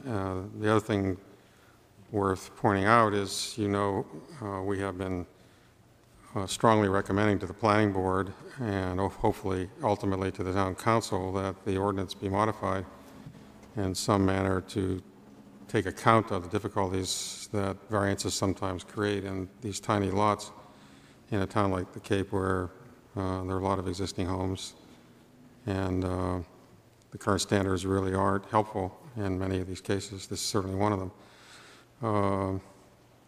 And if we ever finish this one up, I will get to that item on our agenda later in the meeting as to what the planning board's been doing with that. But I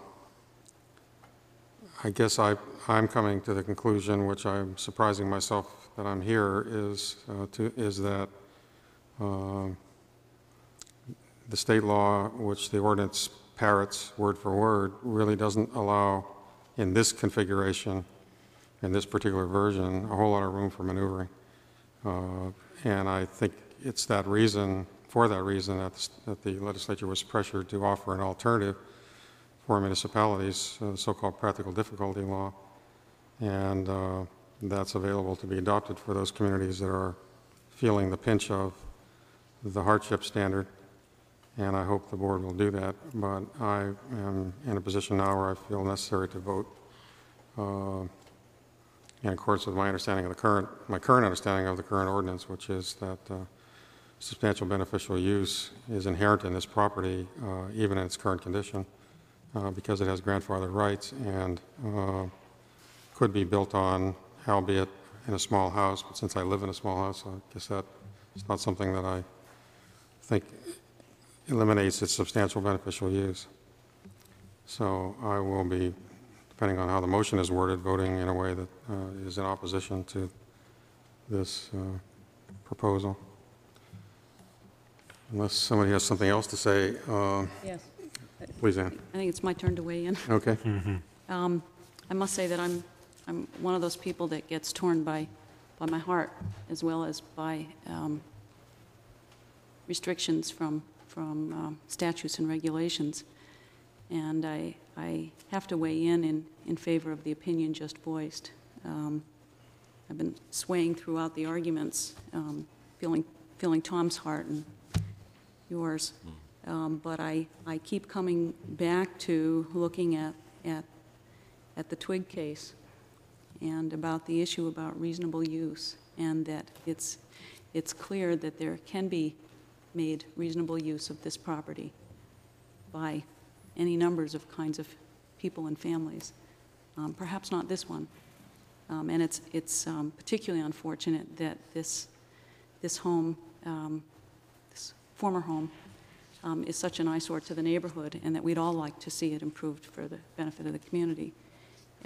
But in this case, I'm torn by I'm swayed by the way the Twig case was ruled. It's that under the confinements that we have, I'll have to turn it down as well.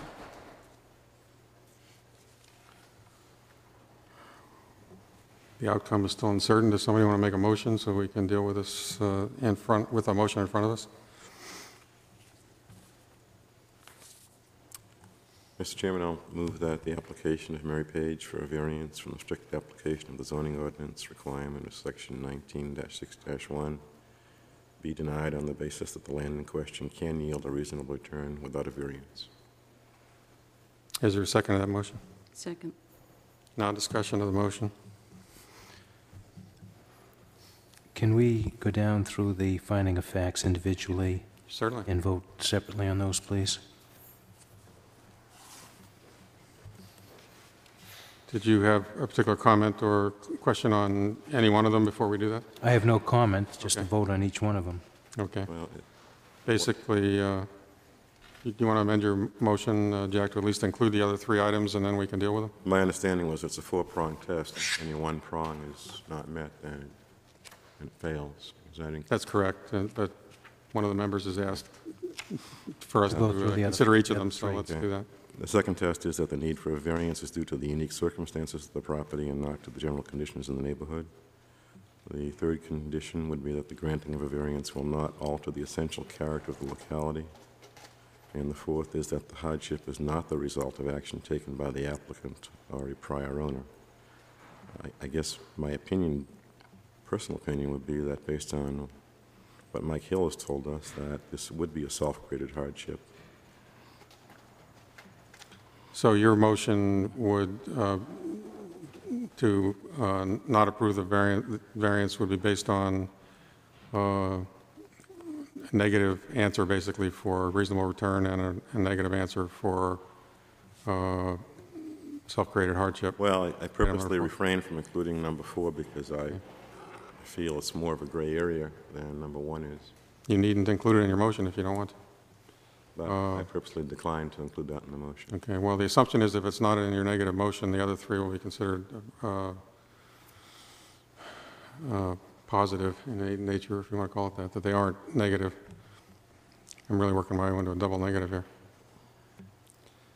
So your motion is based on the issue of substantial use and reasonable return as set forth in item number 1. Is that correct?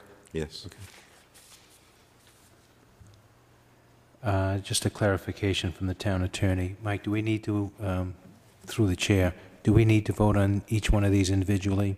Should we? I would recommend that Thank you you. do, so that the record is clear as to why why you voted the way you did. If the Okay. application is denied, why it's denied, what prong it failed to meet.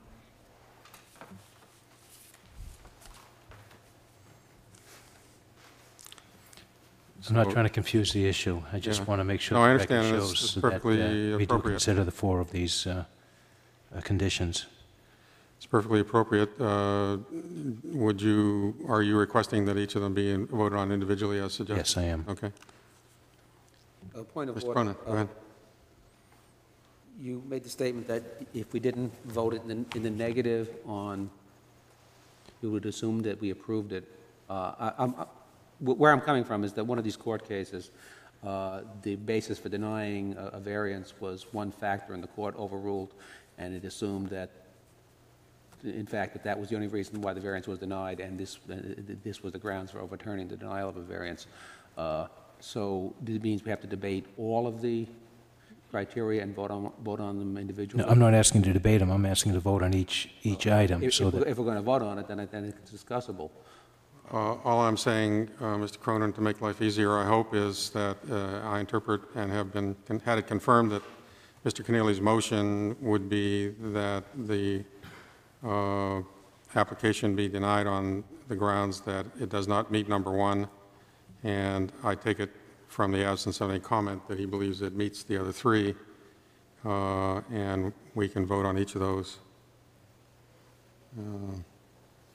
in that vein at the request of Mr. Fatashi and the advice of our counsel.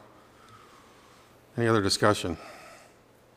I think that if we deny this variance, that the town will be the poorer, the neighbors will be the poorer, the applicant will be the poorer, the neighborhood will be the poorer. Maybe that's shouldn't be a consideration for us, as our attorney suggested. But if the applicant then bills within the available envelope based upon the 25-foot setback, it's going to be one long, ugly house. And it's going to be another Smuggler's Cove house. Mr. Chairman, I would also like to add, based on some of the comments that I've heard, anybody who knows me knows that I don't have a heart, so I'm not voting on my heart. I'm an attorney and I interpret statutes all the time. I know how to do it. It's my interpretation that we have the discretion under this statute to do the appropriate thing, which is to grant the variance.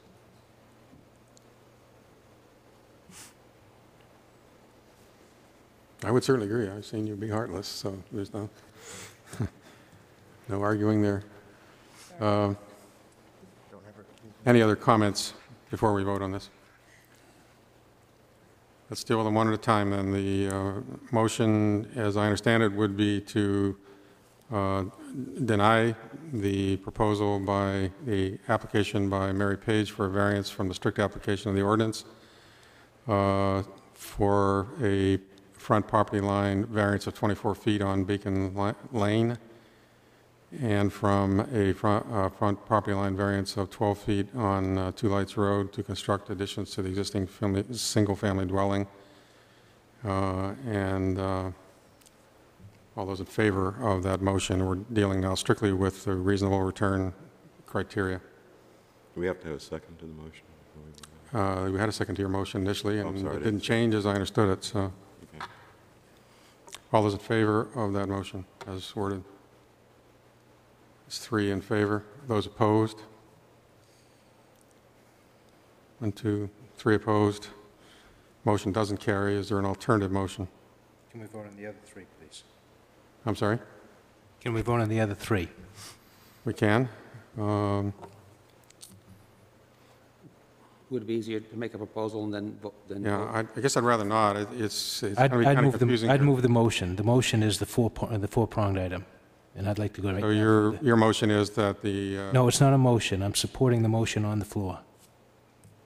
And the motion was to deny the variance based on the 4 items. I'm sorry, I thought you raised your hand in the opposition, are you? I did. One point of order, then, there's no motion on the... There's no motion on the floor, then, that's, Yeah. I would like to make a motion that... Well, wait a minute, excuse me. go ahead. Sorry. And Mr. Hill, you can chime in at any time. We have a motion, a 4-part motion. One of those items didn't carry. Another one might carry. And that's why we vote on the 4 items separately. Because if one doesn't carry, it doesn't mean that the motion is denied or approved. Mr. Hill, is that correct? Now I'm totally confused. Since it requires all 4 items to Right. be affirmed in some way or other, the motion, the underlying intent of the motion, which was to Is that motion then deny or defeated? approve, is not going to be. I mean, we can go through them if you want. I have no objection to that, but I don't see where it gets us. We're going to have to come back to an alternative motion. I'm asking. The motion was to deny the variance application because it didn't meet the first criteria. As I understood the motion as it was revised, the motion was that or the findings rather, were that it doesn't meet the first standard, but it met the other 3. Am I? That's correct. Yeah. So. I question item 3. The essential character of the neighborhood will not be altered. Yeah, and I think it's helpful to take each individual item separately and vote yes or no on each one, so it's clear if there is an appeal, we know what the issue is on appeal. Given the motion that was voted on, the only reason that the variance application failed was that it didn't meet the first prong. So I think we're... The motion is dead? The only problem is since the motion is moot, there was a tie vote, the motion doesn't carry. That's right, it's gone. It needed you needed 4 in favor of the variance application for it to So the motion pass. is denied. Right, so the variance would be denied on a 3 vote. So it's also important to carry on the other 3 items. Simple. Well, Now, wait a minute. I hate to argue Robert's rules with you, of all people, but yes, it takes 4 to pass. We don't have a positive motion on the table. If we have a positive motion, who knows what the result might be? Maybe we get 4 votes, in which case I'd go through all 4 items. But since it was a negative vote and we have a Right. tie, there's nothing, Robert's rule says the motion doesn't carry. yeah, you should. So I need a motion that does carry. You need a motion. The motion I think should be made in the affirmative to pass it, It's, and then go through the findings. that's where I was heading, which is why I wasn't all that anxious to go through each of the 3 right now. Go ahead. Okay. I'll back. Now, is there someone that's willing to make a motion on the other side? I'll make a motion that a variance of 16, I'm looking for a 16-foot variance along the southwest side from Beacon Lane, and a variance of, no, we don't need a variance on the northwest, on the southeast side. And a variance along the northwest side of, what's that, 16 feet from Beacon Lane be granted for the construction of a 1-story garage and on the northwest side and on the northeast side, and a 1-story addition along the northwest side be granted on grounds that the land cannot yield a reasonable return unless the variance is granted, that the need for the variance is due to the unique circumstances of the property and not the general condition of the neighborhood, that the granting of the variance will not alter the essential character of the locality, and the hardship is not a result of action taken by the applicant or prior owner. Is there a second? Unless somebody wants to add to our wisdom on item number 1, I think we've aired that pretty clearly. Did you want to speak directly to item number 3, Joe? That was the one you were wanting a specific discussion of? Yes. That's the one that I have an issue with, and because of it, I feel as though the granting the variance will alter the essential character, and that's why I want to have a separate vote on that. Okay. May I ask a question? Mr. Keneally, please. The way I understood Mr. Cronin's motion, he's moved to approve something that wasn't requested. Well, he just went at it from the backwards way, in other Is words. that a permissible motion, is my question? Oh, can you clarify? What did I? Well, you put it in, you granted, you worded it differently than the motion directly in front of us, or the proposal directly in front of us, by going at it from the negative numbers, and Well, no, this is not the. Oh, let me find it. here. Okay. Let me, if I may, I'll withdraw my motion and restate it. Is that acceptable to the second? Thank you. Go ahead. Okay.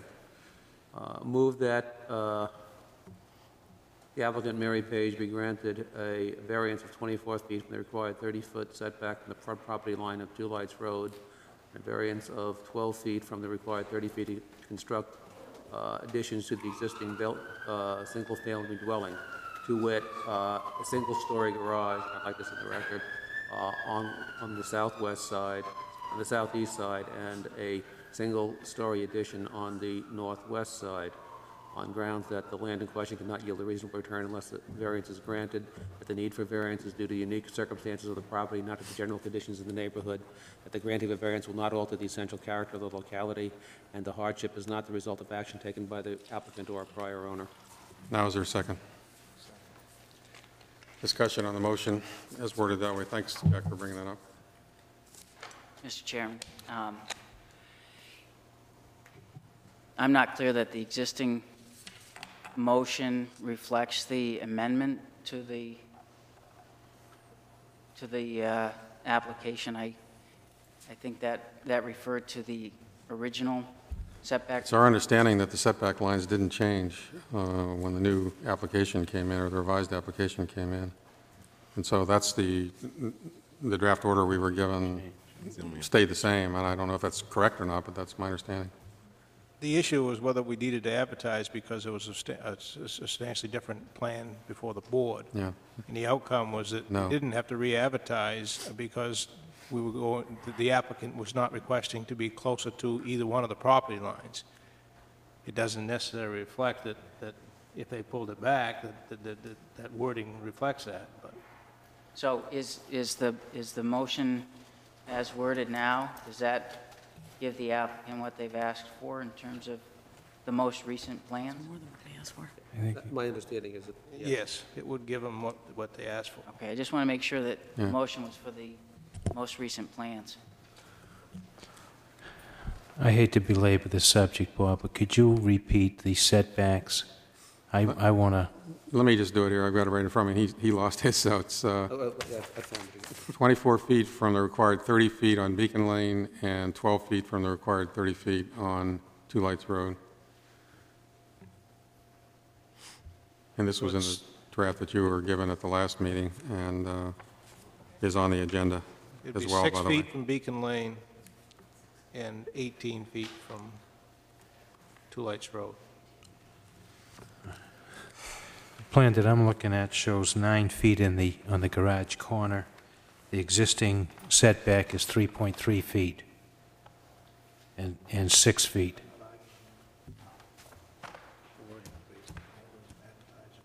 They can change it to this plan, but if it's further back, it doesn't make any difference.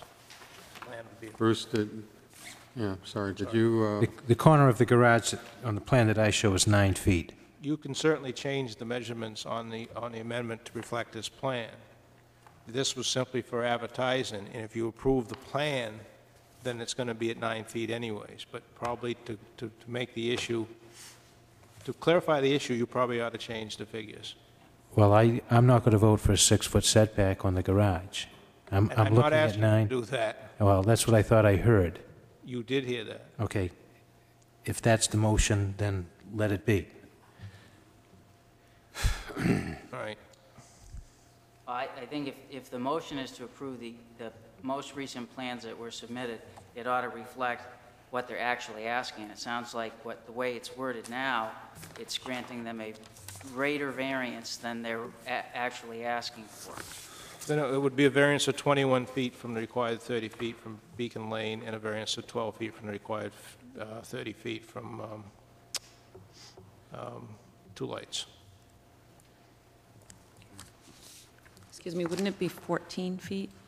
If I'm reading my plan correctly. I'm sorry, I didn't hear you. Wouldn't it be 14 feet from the Two Lights? No. 14 feet from Beacon on the addition, 9 feet. But- I'm looking. The setback will be 9 feet on the, where the garage Right, is. but I always advertise the closest point, and it still has to be referred to back to the Andy, plan, especially if I there's got two that. additions. I mean, No, 12. Yeah. 21. Yeah, that's nice. It's 12. Yeah, I'm not arguing with you. I No, just I want to mean, make sure that we're, sometimes Voting there's on what's- multiple, but Right. the way it's always been handled, that the closest point I see. is advertised, and then the plan reflects what the Okay. board votes on. okay. So it's my understanding that the proper motion should say variance of 21 feet from Beacon Lane and a variance of 12 feet from Two Lights Road, and that the plan itself has been submitted for the actual building locations, and that would be what would be required to be built. That's correct. Okay. Does that help you out, Joe? And you could make that amend a motion not to quite sure. reflect the latest plan to make sure that that gets carried through on the recording. I'd be satisfied if we say the right side setback at 9 feet, the left side is 14 feet. They're not sidelines, They're actually front they're fronts. to Beacon, front to Two Lights. No, but the proposed addition on the left side of the house is 14 feet from Beacon Lane. Whatever you want to do. Well, I mean, I want to be specific in case there's repercussions. They won't get a permit for anything but this plan if it's approved. Fine. And the records will clearly state. If you can guarantee that, I'm comfortable with that, Bruce.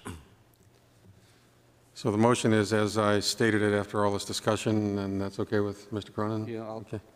I give up at this point. I'll think anybody. Well, between Mr. Hill and Mr. Smith, I think we've got it narrowed down to the right variance language, and as I said a minute ago, any actual building that might occur should this pass would be based on the plans as well as on the variance approval. And that modification is okay with the second?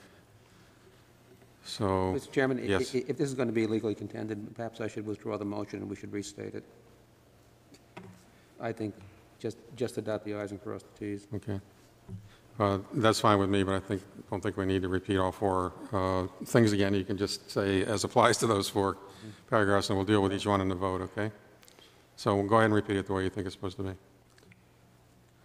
I move that the applicant be granted a variance of, what am I saying, Bruce? Yeah, 21 feet. 21 feet from Beacon Lane and 12 feet from Two Lights Road along the northeast side of the structure, and a variance of, same thing, is it 16 feet. 16 feet from Beacon Lane, and, You're okay on the other one. what? You're okay on the other one. Okay, for the construction of a one-story addition along the northwest side of the structure be granted on the grounds that the four conditions are met. Thank you. Thank you. Second. Now it's been clarified, reclarified, and distilled. Anybody have any questions about the impact of the motion? If not, discussion on the motion. All those in favor of the motion? 1, 2, 3 in favor. Those opposed? 3 opposed. The motion doesn't carry. And in the absence of 4 affirmative votes, the motion for a variance can't carry, and therefore the application is denied. Thank you all for your patience in sitting through and working through all this, and thank you, Mike, for your input. The next item on the agenda is the application, or the appeal, excuse me, of Michael Colello and Margaret Brown Colello, 59 Ocean View Road, tax map U03, lot 58, for a right side property line variance of 4 feet from the required 10 feet and front property line variance of 6 feet from the required 20 feet to expand an existing garage. Is there someone representing the Colellos? Yes. We're going to take a 1-minute break. Before we do the next. That's your new one. Good evening. Hang on just a minute, Mr. Colello. We've been doing this so long that we need a little breather for some of our members, so if you don't mind. Some of the audience as well. Please let us stretch. Not that I'm aware of, except that mine is just complete with notes. I'm going to have to go back and reinvent the wheel. So.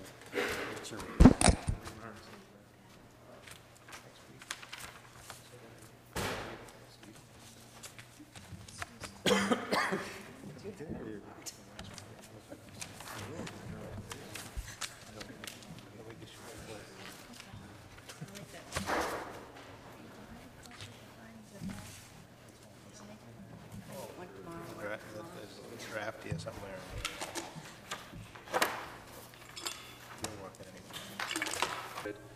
It was still certainly habitable as far as that is concerned, and they believed that they would be able to contract relatively easily to be able to fix that damage and move in. So they continued with their financing, being well along the way as it were, and they proceeded to close on the house. The fire occurred on or about early June. The closing of the house was on or about late July. And they obviously not wanting to lose rates, being what they are, et cetera, they went forward with that, cognizant of the fact that they were going to have to improve the fire damage. Now, what we're looking at is, and what the Colellos are now looking at, is a series of contractors that they've narrowed down to one in particular who has said, and we have a letter to this fact that I'd like to pass out here in just a moment, that substantiates their claim, that in order to repair this damage, fortunately, let me back up here a bit and say, fortunately, the overall damage was limited essentially to the garage as the facility and to the beams, unfortunately perhaps, the beams, the support structure on this side of the garage, which is one of the common walls of the existing dwelling, and then the support, and perhaps more importantly, the support structure on top of the garage, which, as you can see by some of these photos, supports a small second-story deck off of the master bedroom and areas above that were also, I'll say, damaged, quote-unquote, in that while there was no literal damage to the second story of the structure, the beams that are supporting that were damaged substantially. The contractor has indicated that in order to fix this, that the entire garage, which comes back to, you can see by the hatched areas in the diagrams that you have in front of you, this is the extent of the back of the garage. And what's going to have to happen is that the entire ceiling of this garage is going to have to be rolled back, stripped bare, basically, to be able to rebuild that. There's also going to have to be stripping on both sides of the garage as you're looking at it. One to a certain degree, which is going to be affecting also the internal house wall, one of the internal house walls, and then the external wall as well. In order to reconstruct this house based on today's codes, this house is grandfathered, both the lot on which it sits and the house itself are legal non-conforming. In order to conform with current building structures to rebuild this, they're going to have to put in, as opposed to what was there for support and what has subsequently been burned, steel I-beam. Steel I-beam is, for those of you who may not be aware, it's literally a big hunk of steel, X number of feet long. It looks like the letter I that's going to be coming across the middle of the garage, off of which all the rest of the support will really be laid. The important thing to consider with I-beam construction is that you've got walls that on either side themselves are going to be able to support that I-beam.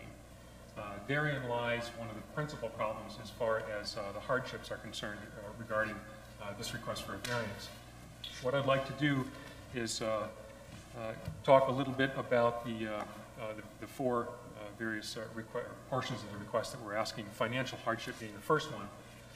There's going to be a fair amount of financial hardship here, primarily because given the I-beam construction, which was not in place before, the wall on this side, well, first of all, as the garage is literally rolled back, getting the I-beam in place is actually going to be relatively simple, relatively from a construction standpoint, because there's not going to be anything there to encumber it, and then the rest of the structure is going to be built around or rebuilt around it. However, there is a potential problem on the outer wall, given that the age of the structure and the age of the foundation, and the fact that this foundation is actually set on ledge, with the full foundation really only starting at where you can see is the back of the garage and then underneath the rear part of the house, which has nothing to do with our request this evening. But this section, you can see from the photographs, it tends to taper off, coming down to what is actually a walkout basement in this area, this section here being flush with grade, or at level grade. So what we have here is a partial wall, support wall, that's based on a chunk of ledge. There is a significant question based on the I-beam construction, because obviously it's heavier than what was built decades ago, is the support for the wall, the support wall itself. It's going to end up supporting by a steel single beam, the actual I-beam above our heads. So what is proposed by the contractor in this respect is to actually build out another wall, literally at least back to the point where the rear of the garage would be located. So as far as building that wall for support, we're literally starting at the ground and kind of building up. With the new construction, with literally drilling into the ledge, steel reinforcing the concrete that would go onto that, et cetera. In doing so, what's going to happen is the Colellos are going to end up with a garage and a half, basically. The return, based on the amounts that they would put in there, and yes, they did realize that, but the return is going to be such that from a financial perspective, it isn't going to return much, because you've got 1.5 garages. That's not to say that they wouldn't be able to use that portion of the garage, obviously. But as far as, and I'm going to segue into a second part of this, the argument, as far as the character of the neighborhood is concerned, there are quite a few houses that range from, the garages of which range from a single-car garage up to 4-car garages. Typical in this area is 2 and some 3-car garages. So as far as that character of the neighborhood is concerned, we think it melds in rather well, especially given the fact that the garage as it now stands or the space of that garage is slightly larger than your typical 1-car garage with the single door that pops up, et cetera. This is a little bit larger than that, but it's not even to be construed as a 1.5-car garage. What the contractor was proposing is, because of the buttressing effect on this side of the house with the internal wall, the support that's already on the wall or in this area, while it is necessary to have to be redone, the support can be redone based on the foundation that exists underneath the house itself here.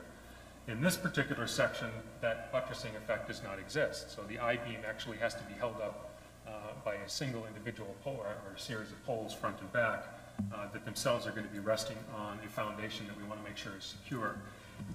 Bringing that buttress out a little bit further is going to assist the situation. It's literally almost a flying buttress type of thing, except it's integrated into a house. If it were limited to the extent of the house right now, it would cause some difficulties, because the entirety, nobody really knows for sure what the viability, as it were, of this foundation in this particular section is, because it's not built on a full foundation, it's just built on the ledge. The contractor, having taken a look at that, said, that won't do it. We really need to expand that out to put another ledge here, to put another wall there. So what we're looking for, and getting into the variance, is given that we are coming out anyway with a support wall to what you'll see is actually overlapping some of these steps in the deck, which, by the way, will be removed.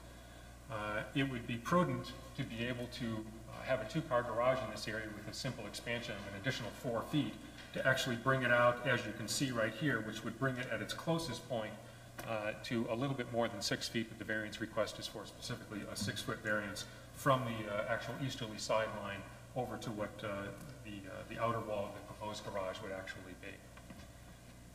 As far as the hardships are concerned, because of the fire, it was, we contend that it was certainly an accident of the previous owner, and was through certainly probably no fault of hers, no direct fault of hers, certainly no fault of the applicants. As far as removal of the deck that I had mentioned a little bit earlier, you can see here that the current deck, which was attached to the original house as far as its grandfathered status is concerned, sticks out to within about 3 feet, small though it is, it does stick out to within about 3 feet of the existing property line. There's no need to keep that. The Colellos have no intention of doing that. The garage, in fact, would actually replace a good portion of that. So the stairs, as you see them going down to the back area, off of this deck, and the deck itself would be removed. So in one small respect, we're actually not only not exacerbating an existing situation, but we are lessening it to a certain degree by removal of this deck. Obviously, granted that the structure itself is a bit larger than the deck, because we are removing it and coming further from the property line. You can also see that the driveway, the paved driveway, is already in place. It's not literally like we're ripping up substantial trees or other improved landscaping to put it in there. It's already there. It's been there for quite a long time for a second parked car. Landscaping. One of the things that the Colellos have indicated is that in order to keep the character of the neighborhood nice, not only for the abutters, but obviously for anybody who's driving by, is to improve the landscaping, particularly on this side, since obviously this is the side that we're most concerned with. What they propose here, and you can see from the pictures that we passed around, there are already some fairly substantial trees there that tend to block some views for the abutters, but not completely. Obviously, there's going to be a slight expansion just because of the support wall that's needed. What we'd like to do is expand it a little bit further, and in order to acquiesce to neighbors' concerns about the structure coming a little bit closer than would normally be allowed under zoning, the Colellos or clients have indicated that they would be more than happy, perhaps as a condition of approval, to be able to put in further landscaping to buffer this area, as it were, from any site people driving down the road or from the immediate abutters.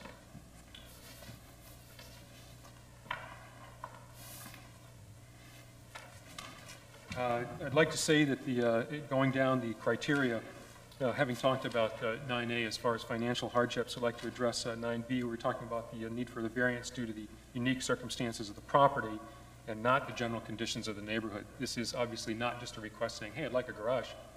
No, I can't put it in there, let's go to the variance board. This literally is a case of a fire that had occurred before we were involved with the property, and then the contractor afterward coming over and stating that, yes, indeed, the entire structure, not just those beams that were damaged, is going to have to be, the entire structure of the garage, that is going to have to be redone. And here's how it would be redone. And he's actually provided us with a letter that I'd like to be able to pass out to you now, if I may. Sure.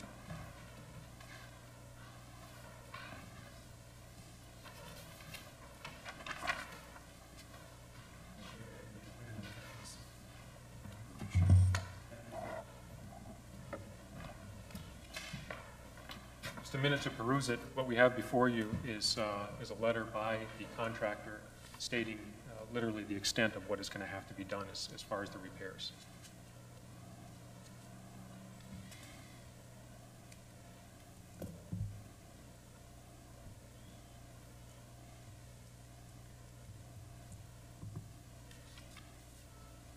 Why don't you go ahead, Mr. Fisher, if you're done. No, I've got a couple of other items. I'd like to address the 9C on the application, why the granting of the variance will not alter the essential character of the locality. Touched on that briefly, but the character of the neighborhood is such that in the RC zone, most of the lots are legal nonconforming, meaning they're relatively small. The houses, with some exceptions, are not grandiose. They all generally meld in rather well. And the essential character of the neighborhood as far as the garages is concerned is, again, as we stated earlier, virtually every house in that neighborhood has at least a single-car garage. The preponderance of them have double-car garages. Some have three, and there's actually one with four that's in the immediate vicinity. And then finally, the result of action taken by the owner. This indeed was not, the fire was absolutely totally unseen, occurred before, or unexpected, and occurred before the applicant actually took possession of the house. Given that, I'd love to be able to answer any questions or comments that you may have. Thank you, Mr. Fisher. I have a couple. Just to make it clear to me, on the drawing you provided, the plan view, you've got a building envelope line around the house? That's correct. Okay. If the garage were to be built out to the 1.5 car size, which I understand you to be saying is what would be necessary for proper structural support, subject or absent tearing the rest of the house apart to put the support beam on the other side, where would it fall on that building envelope line? I'm just looking for a straight line. That's a good indicator. Sure. Would it be inside it or outside? Support, if the support wall, if the variance were not granted, and they'd have to do a support wall anyway to literally support the I-beam. Well, It would- yeah, okay, go ahead. It would be just inside of the, it would be basically adjacent to the wall as it stands right now. That would be torn down, the garage itself, the garage surface would end up having to be redone because tearing down that wall, or tearing out that wall would end up chipping up the garage surface and have to be relayed. But literally, the answer to your question is it would be basically in the area where you see the steps right now. And, but actually my question was, you had an alternative that involved an expansion to 1.5 car size to basically make room for the construction support. Is that what you're referring to now? Would the Yes. end product of that would be de facto a 1.5 car garage? Right. Just to make it work? Yes. So it would be roughly at the edge of the 10-foot line, about where the stairs are, somewhere along that line. Yes, the support wall would be there, that's correct. The other question I'm going to have is one you're not going to have me ask, but as I said earlier in my comments on the last application, I've been to school on this subject in the last 2 months and done a lot of homework, and I'm having trouble making a connection between the kind of issue about yielding a reasonable return and the proposal we've got here. Sure. And you sat through all that discussion, so you're either confused or you understand one way or the other, but... Sure. As far as reasonable return is concerned, what we're looking at is a garage that has been destroyed to the extent that it has to be rebuilt. And that is really not an argument as far as contractors are concerned, as far as the Colellos are concerned. Basically because there's a safety hazard as far as the support of the actual structure is concerned. So what we're looking at is having to expand this structure based on current codes that in and of themselves support I-beam, or basically demand I-beam construction along the roof of the garage, as it were, because of the support of the second story on top of it. I understand that, but at the risk of stopping you, I just don't want to go back over old territory. I just want to be clear that it's my understanding that that would take it out to a 1.5 car size, and going out to 2 car size is really a convenience, as I'm interpreting it, correct me if I'm wrong, which, since we're here anyway, we might just as well do the smart thing and make it a more usable structure. Is that Yes. fair? I mean, yes, that's fair. Okay, now tell me how that gets to the issue of beneficial use and reasonable return and all that stuff we've been talking about endlessly tonight. Okay. Relative to reasonable return, because of the expense that is going to have to go into reconstructing the garage beyond what would normally be expected to, if the same materials were... Hang on just a second. You're making an important point. I don't want it to be missed in the minutes. Okay. Go back about 2 sentences and replay if you would. As far as reasonable return is concerned, we're looking, bottom line is we're looking at, without a variance, we'd be looking at about a 1.5 car garage. The amount of expense that would end up going into building that relative to literally starting at the foundation and coming upward would not basically give a reasonable return relative to what's going into it, because you've got a garage that might have a workbench to it, but you can't get a second car into it. What the Colellos had then asked the contractor, based on the contractor's suggestion, was that if we're doing all this work and we're expanding it slightly, because primarily of the construction that is required for support due to the fire, et cetera, it would be very prudent to go an extra 4 feet only. Unfortunately, that 4 feet is within that building setback, and actually come up with a two-car garage. The additional expense of which is absolutely minor relative to the 1.5 car garage that's going to have to be there anyway. Thank you. Other questions for Mr. Fisher? Mr. Keneally? Would it be possible to support that I-beam with a lally column inside the existing wall that was excavated below that lally column to make sure it was firmly supported?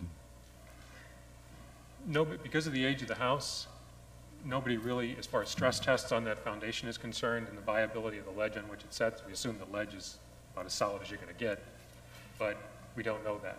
And today, so that would literally have to be virtually destroyed, bringing it all the way down to the surface of the ledge in order to find out whether the construction at the time was actually reinforced to the extent that it can hold up that I-beam.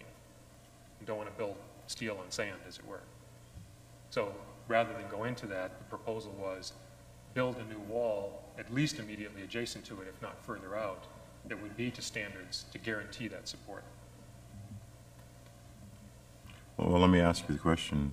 If the variance were denied, would it be possible to do something like put a lolly column inside that wall to support an I-beam, drill down through the existing foundation, put new concrete in to support that lolly column?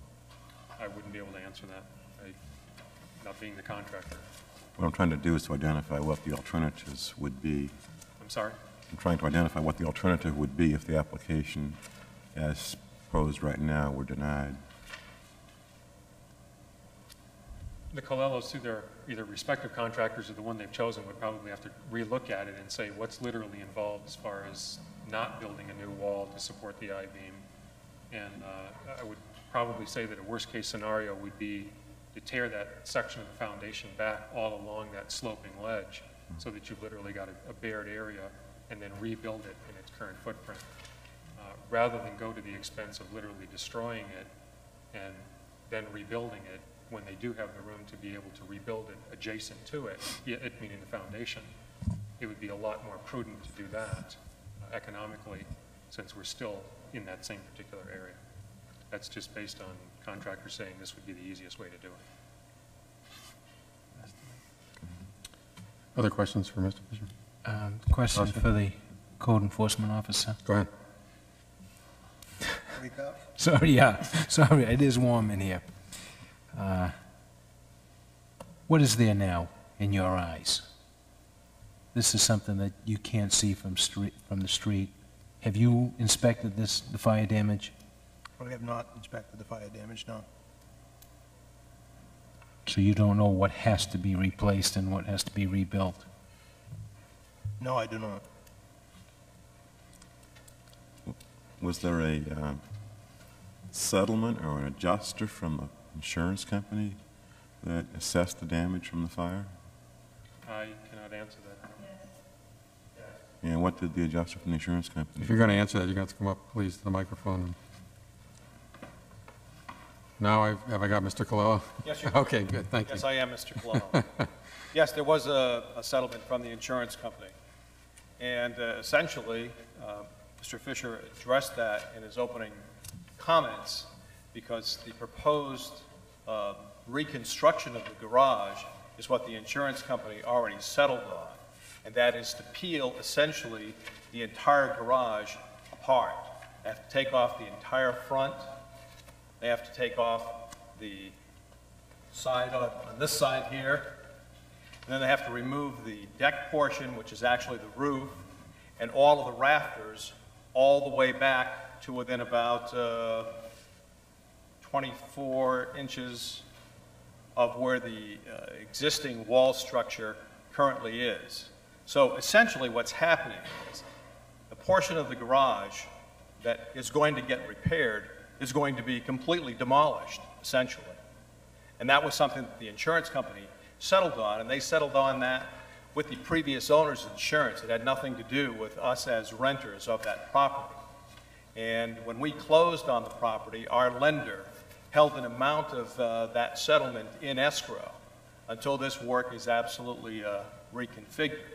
It was then in the discussions with the contractor that it was brought up that if they rebuild this and rebuild it to code, that's where we have the problem with the wall supporting it. And I said, hold on, I don't know anything. I want someone who knows what's going on and can argue or discuss this stuff in an intelligent fashion. And that's why Mr. Fisher is here on our behalf. I hope I've answered your question. Well, I think so. Thank you. The answer was yes. Any other questions for Mr. Fisher? Yeah, in your... Excuse me, Bob. I'm sorry. I'm still kind of... Joe's winding up here. I thought you were asking anybody. I'm sorry. I guess I'm still kind of confused as to why the beam is going in there, the I-beam. Is that going directly underneath the porch rail now, the existing porch rail? Or is that going back towards the wall of the house? It's side to side.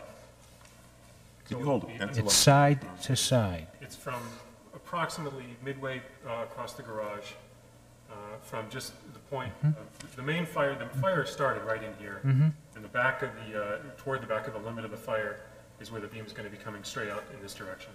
Okay, so it's going on from the inside wall to the outside wall of the garage, parallel to Ocean View Road. That's correct. And what is directly above it? I'm looking at a deck that's directly above it. Is that what it's supporting? Is the deck above? Well, the garage is actually deep.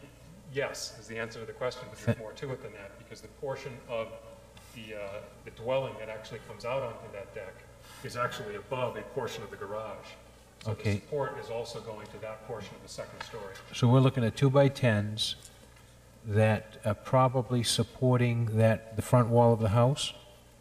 The front wall, side walls, and the house, there are a portion of the house that actually goes into what is the portion of the master bedroom.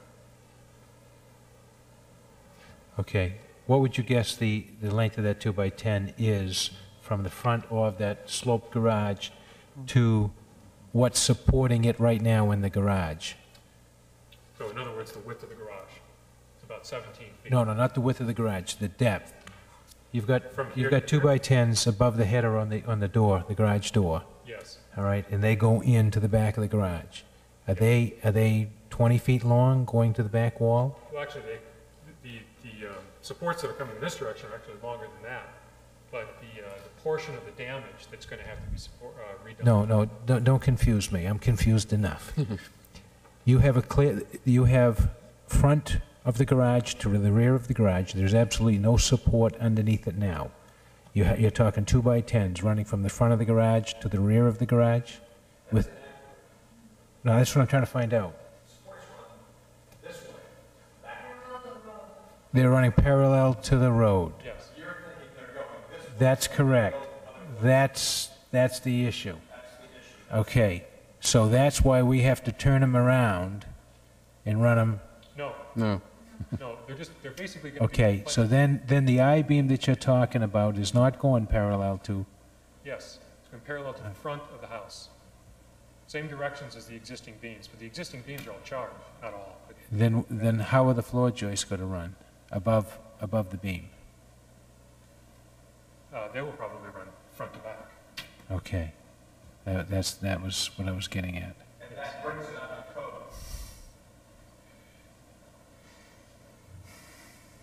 Well, if there wasn't a fire, it'd be built according to code now, wouldn't it? Because you're running side to side with 2x10s and you can span 17 feet.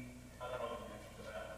Well, you can span 17 feet. So you're looking to build. Mr. Fisher, and Well, if you want to talk, Mr. Clello, come on up. Yes, Go ahead. I'm just confused, and I'll tell you, if we had architectural drawings or something, it certainly would help me out a lot on this, because again, we're talking an area that's affected inside the garage, and you just can't see it from the exterior, from the road. But basically, we're looking to go with a two-car garage, correct the problem, and expand the size of the garage. That's correct.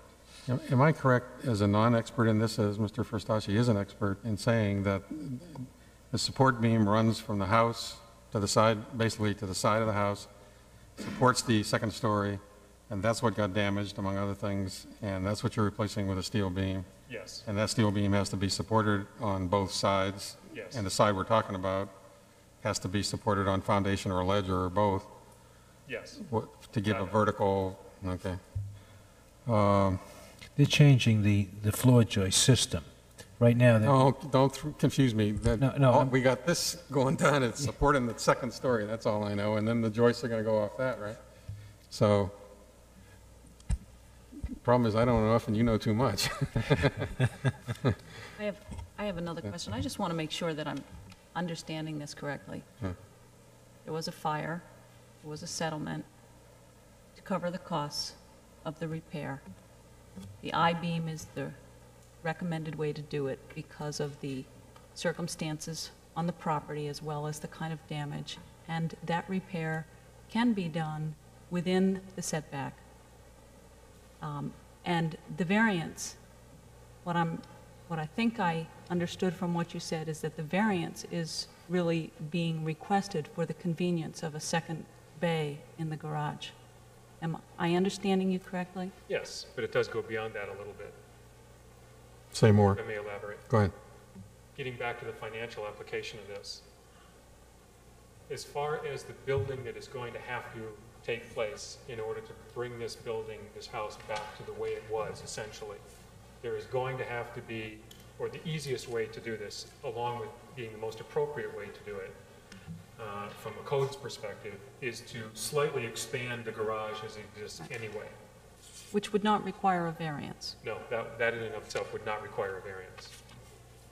The cost involved in doing that was beyond the original cost. I don't know what exactly the insurance settlement was or the escrow amount for that, but it was beyond what was originally believed. When you take a look at the inside of the garage, you can see the charred beams and what have you. On the surface, to a layman, it doesn't look as significant as we're presenting it tonight, based on what the contractor is saying, looking at that, saying, if this were only a garage, we'd support it with the 2x10, or we'd do the 2x10s, and you've got a pitched roof, you've got enough to be able to put your car in. The big fact added to that is that we have a living area that is above that garage, included with the deck, but also the living area from about this section back, that is also supported by that I-beam, or by those supports that are now having to be replaced. Code dictates that the I-beam is the safest and most prudent way to be able to replace the system. Given that so now we start getting into almost a comedy of errors, except it's not really funny, because if we were just putting up an I-beam based on support that's already available, it's done. What we're looking at now, however, is having to tear out a portion, if not all, of the easterly, what is now the easterly side of the house, the garage, in order to rebuild that because of the foundation on which it sits, in order to support that I-beam that's going across, which itself will end up supporting the second story and the roof of the garage. So it keeps on growing and growing and growing. And the contractor's indication was, if we're going to have to do all this from a financial perspective, the extra amount of board feet, basically, that it would take to add the additional 4 feet to make this a 2-car garage is going to be virtually minimal, is going to be minimal. Because you're going to end up having a 1.5+ car garage that only one car is really going to be able to use. Character of the neighborhood, cost, etc., expanded by 4 feet if you can, and you've got a return based on a 2-car garage that fits into the character of the neighborhood much more readily. That, in essence, is the argument. Does that answer your question? As much as it can, yeah. Okay.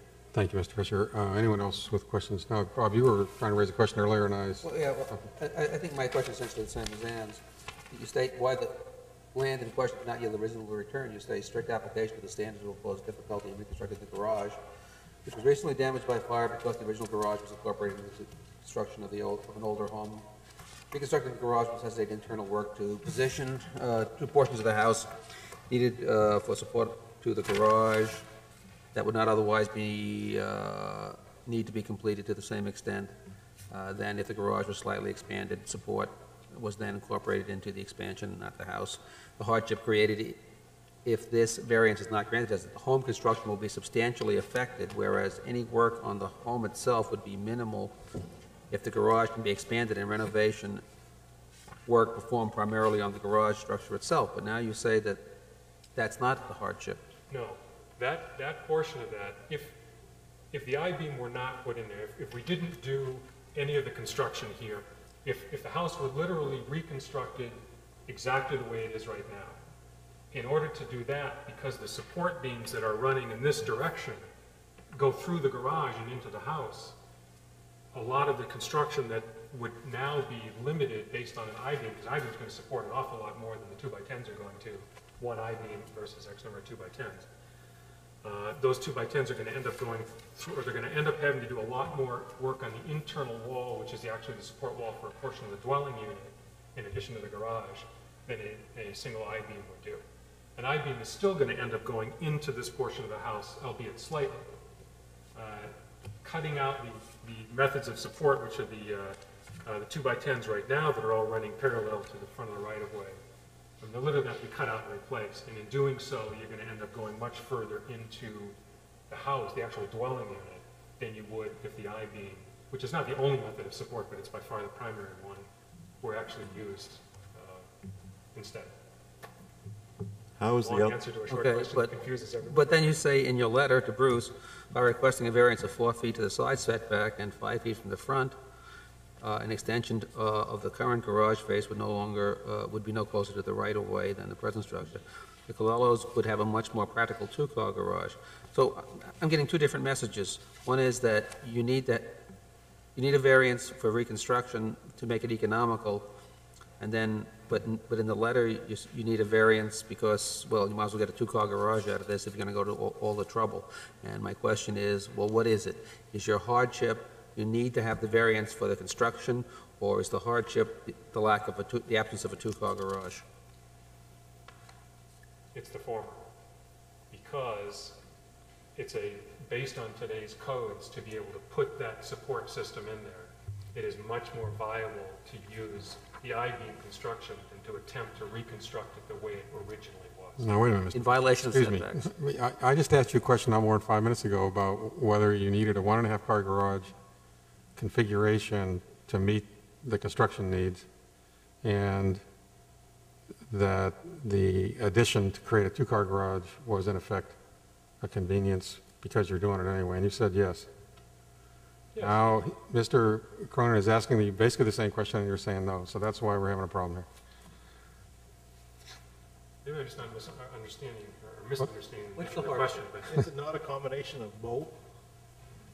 Do you need a 2-car garage in order to make the construction work without digging into the house? do they need a 2-car garage? No. Okay. Is that your answer, Bob? Okay. So the hardship is not the absence of a two-car garage. The hardship is for purposes of construction. For the purposes of construction, you don't need to violate setbacks. So then I'm confused as, well, what are you asking for? You're asking for a hardship to allow construction, or a hardship because you don't have a two-car garage?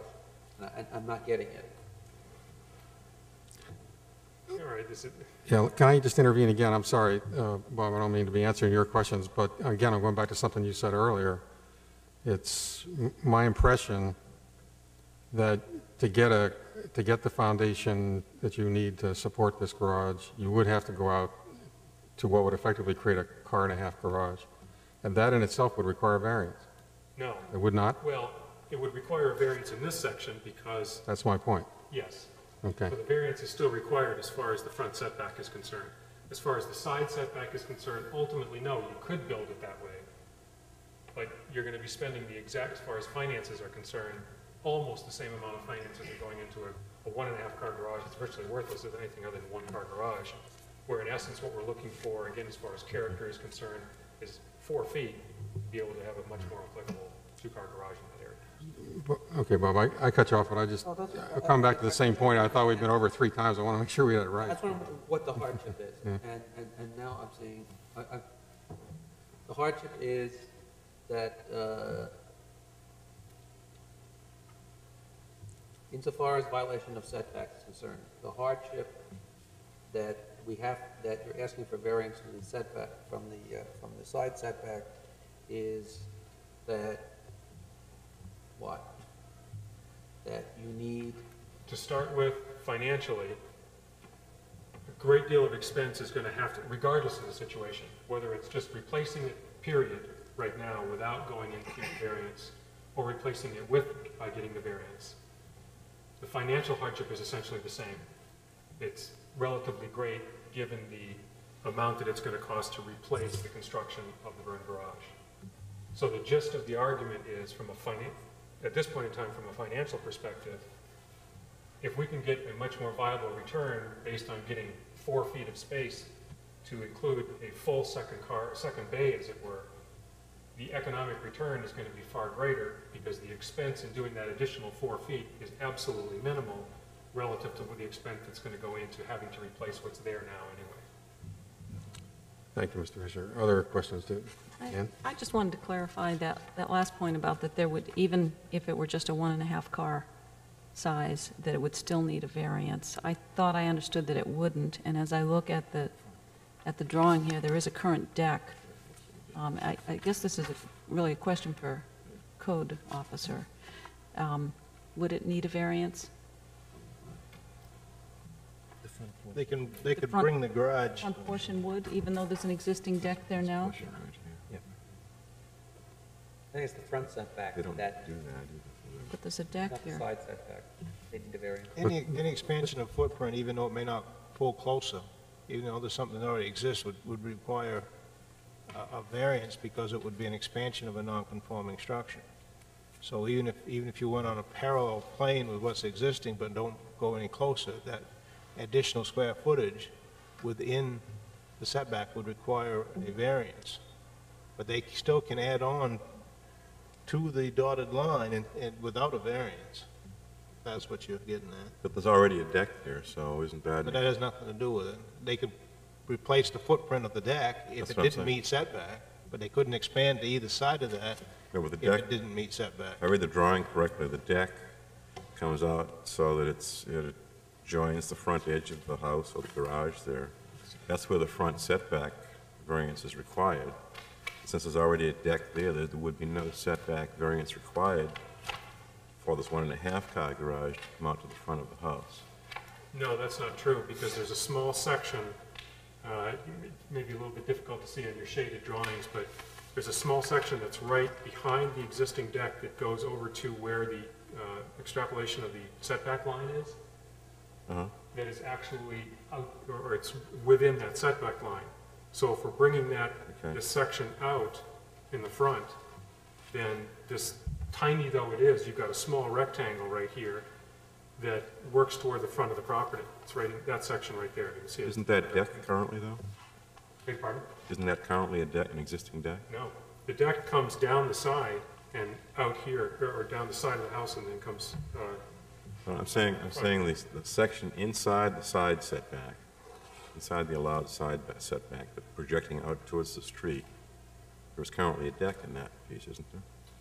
Yes, there is, but you can see this, if you can see this small section, there's no deck right there where I've just shaded this area. So as far as the front setback is concerned, we would need that variance to be able to come out that far. Because we're, as Mr. Smith had indicated, we're looking at having to build in an area that is within that setback, as far as the front setback is concerned. So the answer to the question is that you would need a variance for the front setback, but not for the side setback if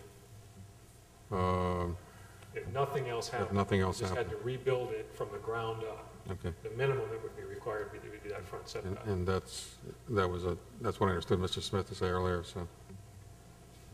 Okay. Other questions of Mr. Fisher? Okay, thank you, sir. Anyone else who wishes to speak in favor of this application? Thank you, sir. Anyone who wishes to speak against or generally about this application, except in favor? Yes, sir.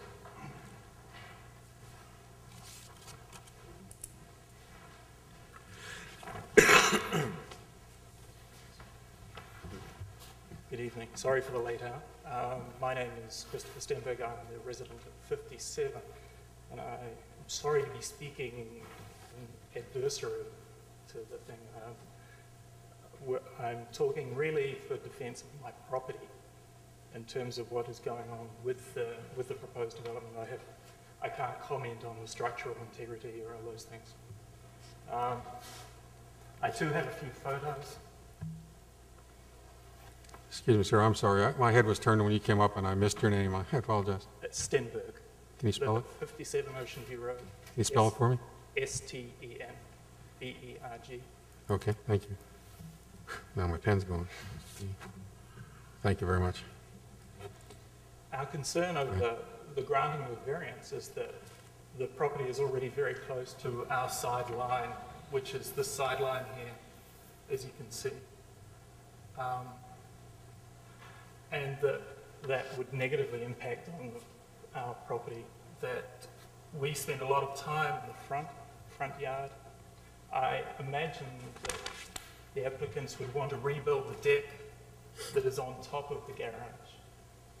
And while that might have minimal impact on us, I wonder about the long-term implications of granting a setback, granting an exemption to the setback, could that then be built upon again to provide more room upstairs, which would, I think, adversely impact the way our properties are sited. If you have a look at the photos, there's quite a gully in this period, this portion of the thing.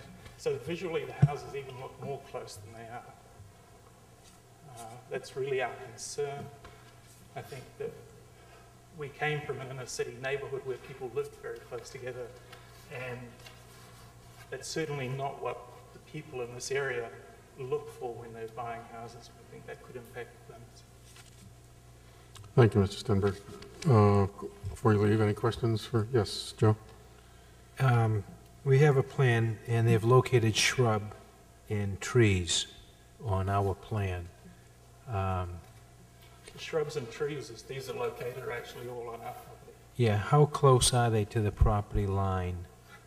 Some of them sit very close. I mean, Yeah. one of the trees might be in dispute. The property line probably runs through the middle of it. All right. I can see the photo that was provided by the applicant, and it does kind of act as a nice buffer in the summertime. My concern is if they do expand the foundation out 7 feet, or even I don't know whether that's 3 feet or not, in your opinion, would the trees or shrubs be affected by any construction? I'm not sure that the trees would be affected by the construction, but your comment that they are deciduous trees certainly would make it a much more visible structure to us in the wintertime when there was no leaves on them. I imagine that during construction they may or might not want to trim some branches or limbs off the trees, and obviously, you know, that's something to talk about between them and us, so we have no real problem with trimming of trees that overhang their property. Other questions for Mr. Stenberg? I'm going to look at these first. Seeing none, thank you, sir, very much. Anyone else who wishes to speak on this application?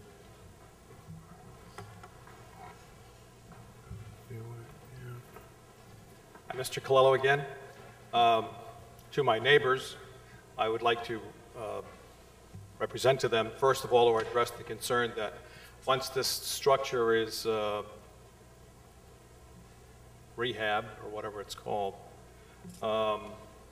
I certainly have no problem with, if the variance is granted by the board, to have written into that the existing structure, which is our master bedroom, over that portion of the garage, or the portion of the deck on the garage, cannot be added on to in any way. We have no plans or desires to do that whatsoever. And I would make that as a stipulation that nothing else is going to occur, that that front room would not move out over the existing garage. If I may demonstrate something, in reality, I know this is very difficult to do here, but the existing wall that's already there between the side of our house and your yard, if we move the garage out as we're proposing through all of this, the net effect visually is going to be about this much. That's absolutely this much. So all that's going to happen is it's going to get moved out there this much, and then that wall is going to go back down the side. There are two other considerations that you might... Sir, excuse me. I'm not interested in us getting in the middle of a negotiation between you and your neighbor. Well, I board, understand. please. Okay, let me address that to the board. It's this much, okay? And we also intend not to replace, there are 2 windows in that side wall now that emit light onto that side of the building. We have no plans to put windows on that side, so there will be no light emitting into their property in the evening. And as Mr. Fisher pointed out, we have every intention of working with our neighbors to put adequate landscaping and to make every improvement possible so that it abuts up to their property in a reasonable and accommodating fashion. Thank you. Thank you, Mr. Clough. I'll lose my voice here. If there's no one else that's going to speak on this application, we'll declare the hearing closed, and it's open for discussion for the board.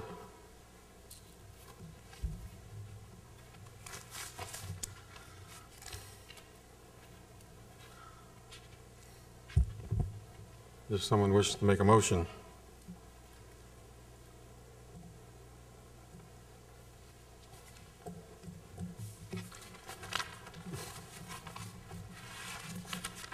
Mr. Chairman, I would move that the request for a variance be granted upon finding that the preconditions to granting that have been met. Referring to the four reasonable return, unique circumstances, essential character, and not a self-created hardship. Right. Is there a second to that motion?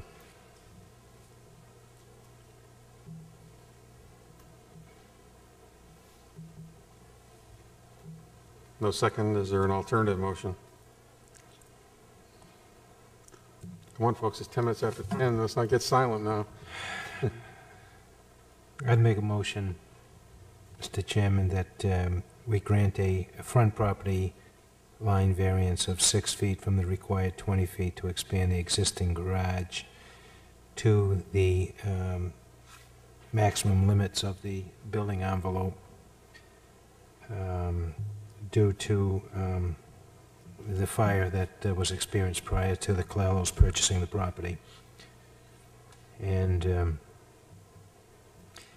I think we'd have to stretch the first condition, but because of the construction process and the necessity of installing the beam, I think it's reasonable to grant the front setback to allow him to maximize the garage. So because of this, I will move that we grant it with the four items that stand the test of time. Second motion. Thank you, Mr. Cronin. Let me just be clear, Joe, you're proposing to approve the, I got to read it here, I'm not reading too well. The front line property variance is 6 feet from the required 20 feet to expand an existing garage? Yeah, I guess that's how it's been represented to us, that... And that's all you're proposing? Yeah. Okay. Just want the record to be very clear. That would allow them, for sake of clarification, to expand on the right side of the existing dwelling to the maximum width allowed. In the current, without a variance? Without a side variance. And I heard a second. Is that your understanding of the motion? That's my understanding. Okay. Discussion of that motion now. I seconded the motion on grounds that 10 foot is not much of a setback. It's hardly any kind of setback. And it's one thing to give somebody 4 feet when you have a 25-foot setback. But when you're talking about eliminating 40% of a setback, then I think that's an awful lot. That's a burden on one's neighbor. I think you can't be shown that the property can't yield a reasonable return unless the variance is granted. If the applicant had asked straightforward for a variance for a two-car garage and made his case on that basis, maybe the debate would be different, but he's essentially asked for the variance for purposes of construction and then sort of an, oh, by the way, as long as we're doing this, let's just go whole hog. And I don't find the arguments in the application persuasive that the conditions for variance are met by that. Other discussion? I'd just like to state for the record that I understood the argument to be pretty persuasive that a reasonable return couldn't be obtained by just building a 1.5-car garage. Just for the record, I'd like to state that they have to build a 1.5-car garage, is my understanding. Building a half-a-car garage is basically throwing money down the drain because nobody has half a car. So what they need to do in order to get any return, they might get a little bit of return, as I said, for room for a workbench, but to get any return, any substantial return on the money that they have to spend because of the damage, it has to be a 2-car garage, otherwise they won't realize a substantial return another way of putting that is they will lose substantially beneficial use of the property. And for their purposes, if it's going, the side setback's going to be denied, I'd like the record to reflect it. That was the argument I understood to be put forward for the hardship. Mr. Chairman. Mr. Fistache. I think in the testimony it came out that the width of this garage right now is approximately 17 feet, the width of the garage. In the building trades, that's called an oversized one-car garage right now. He's adding on another 3 feet, it appears, to give him a 20 by whatever the depth is. An acceptable two-car garage is 20 by 20. In the last application, we saw a proposal for a 16 by 20-foot garage. So to call this a 1.5 garage, I think is underestimating the size that's being proposed. So I think that this will allow 2 cars, 1 car plus storage. So I'm satisfied and comfortable that the square footage of that garage is adequate in today's standards. For the record, for whatever it's worth, I just need to comment that I agree with the common sense approach that Mr. LaPrade is trying to take here, but I think it's inconsistent with my understanding of what we just went through the school on earlier, of what substantial beneficial use means. Certainly, there can be substantial beneficial use of this property, this house, if it's fixed properly, and I don't see how you can tie substantial beneficial use on this property to a wider garage than is necessary in order to reconstruct, especially in this specific case when that reconstruction is being paid for by insurance. So had the original motion and seconded, I would have voted against it. But I'm comfortable voting for this one because I think everything that we're talking about is necessary to have a proper reconstruction. Any other discussion? I guess I would support Mr. Fistache's assertion based on the fact that my prior house, which was only 4 years old, had a garage that was 19 feet wide and 2 doors into it for 2 cars, and it worked. Still have all the fenders. Any other comments? I would only also comment regarding the reasonable return criteria that this seems to have come to us packaged the way that it is because the repair ended up being more expensive than originally anticipated or paid for by the claim, and I'm comfortable I'm comfortable supporting the front 6-foot variance. If there's no further discussion, all those in favor of the motion signify. Any opposed? So LaPrade. Thank you, everybody, for sticking through all this. I want to take just 2 more minutes of your time. I'd hoped we would have more time to discuss this, but I would really plead with you to look at the material that you got around the issue of changing the ordinance so that we don't have these kind of problems quite as seriously as we have right now. I met with the planning board in a workshop a couple of weeks ago. I learned in that hour-long discussion that they had come from no interest in trying to make a change to enthusiastic interest.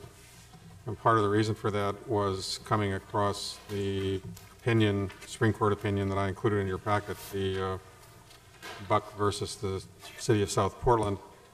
When they saw that, they realized how seriously constraining the current law and ordinance can be.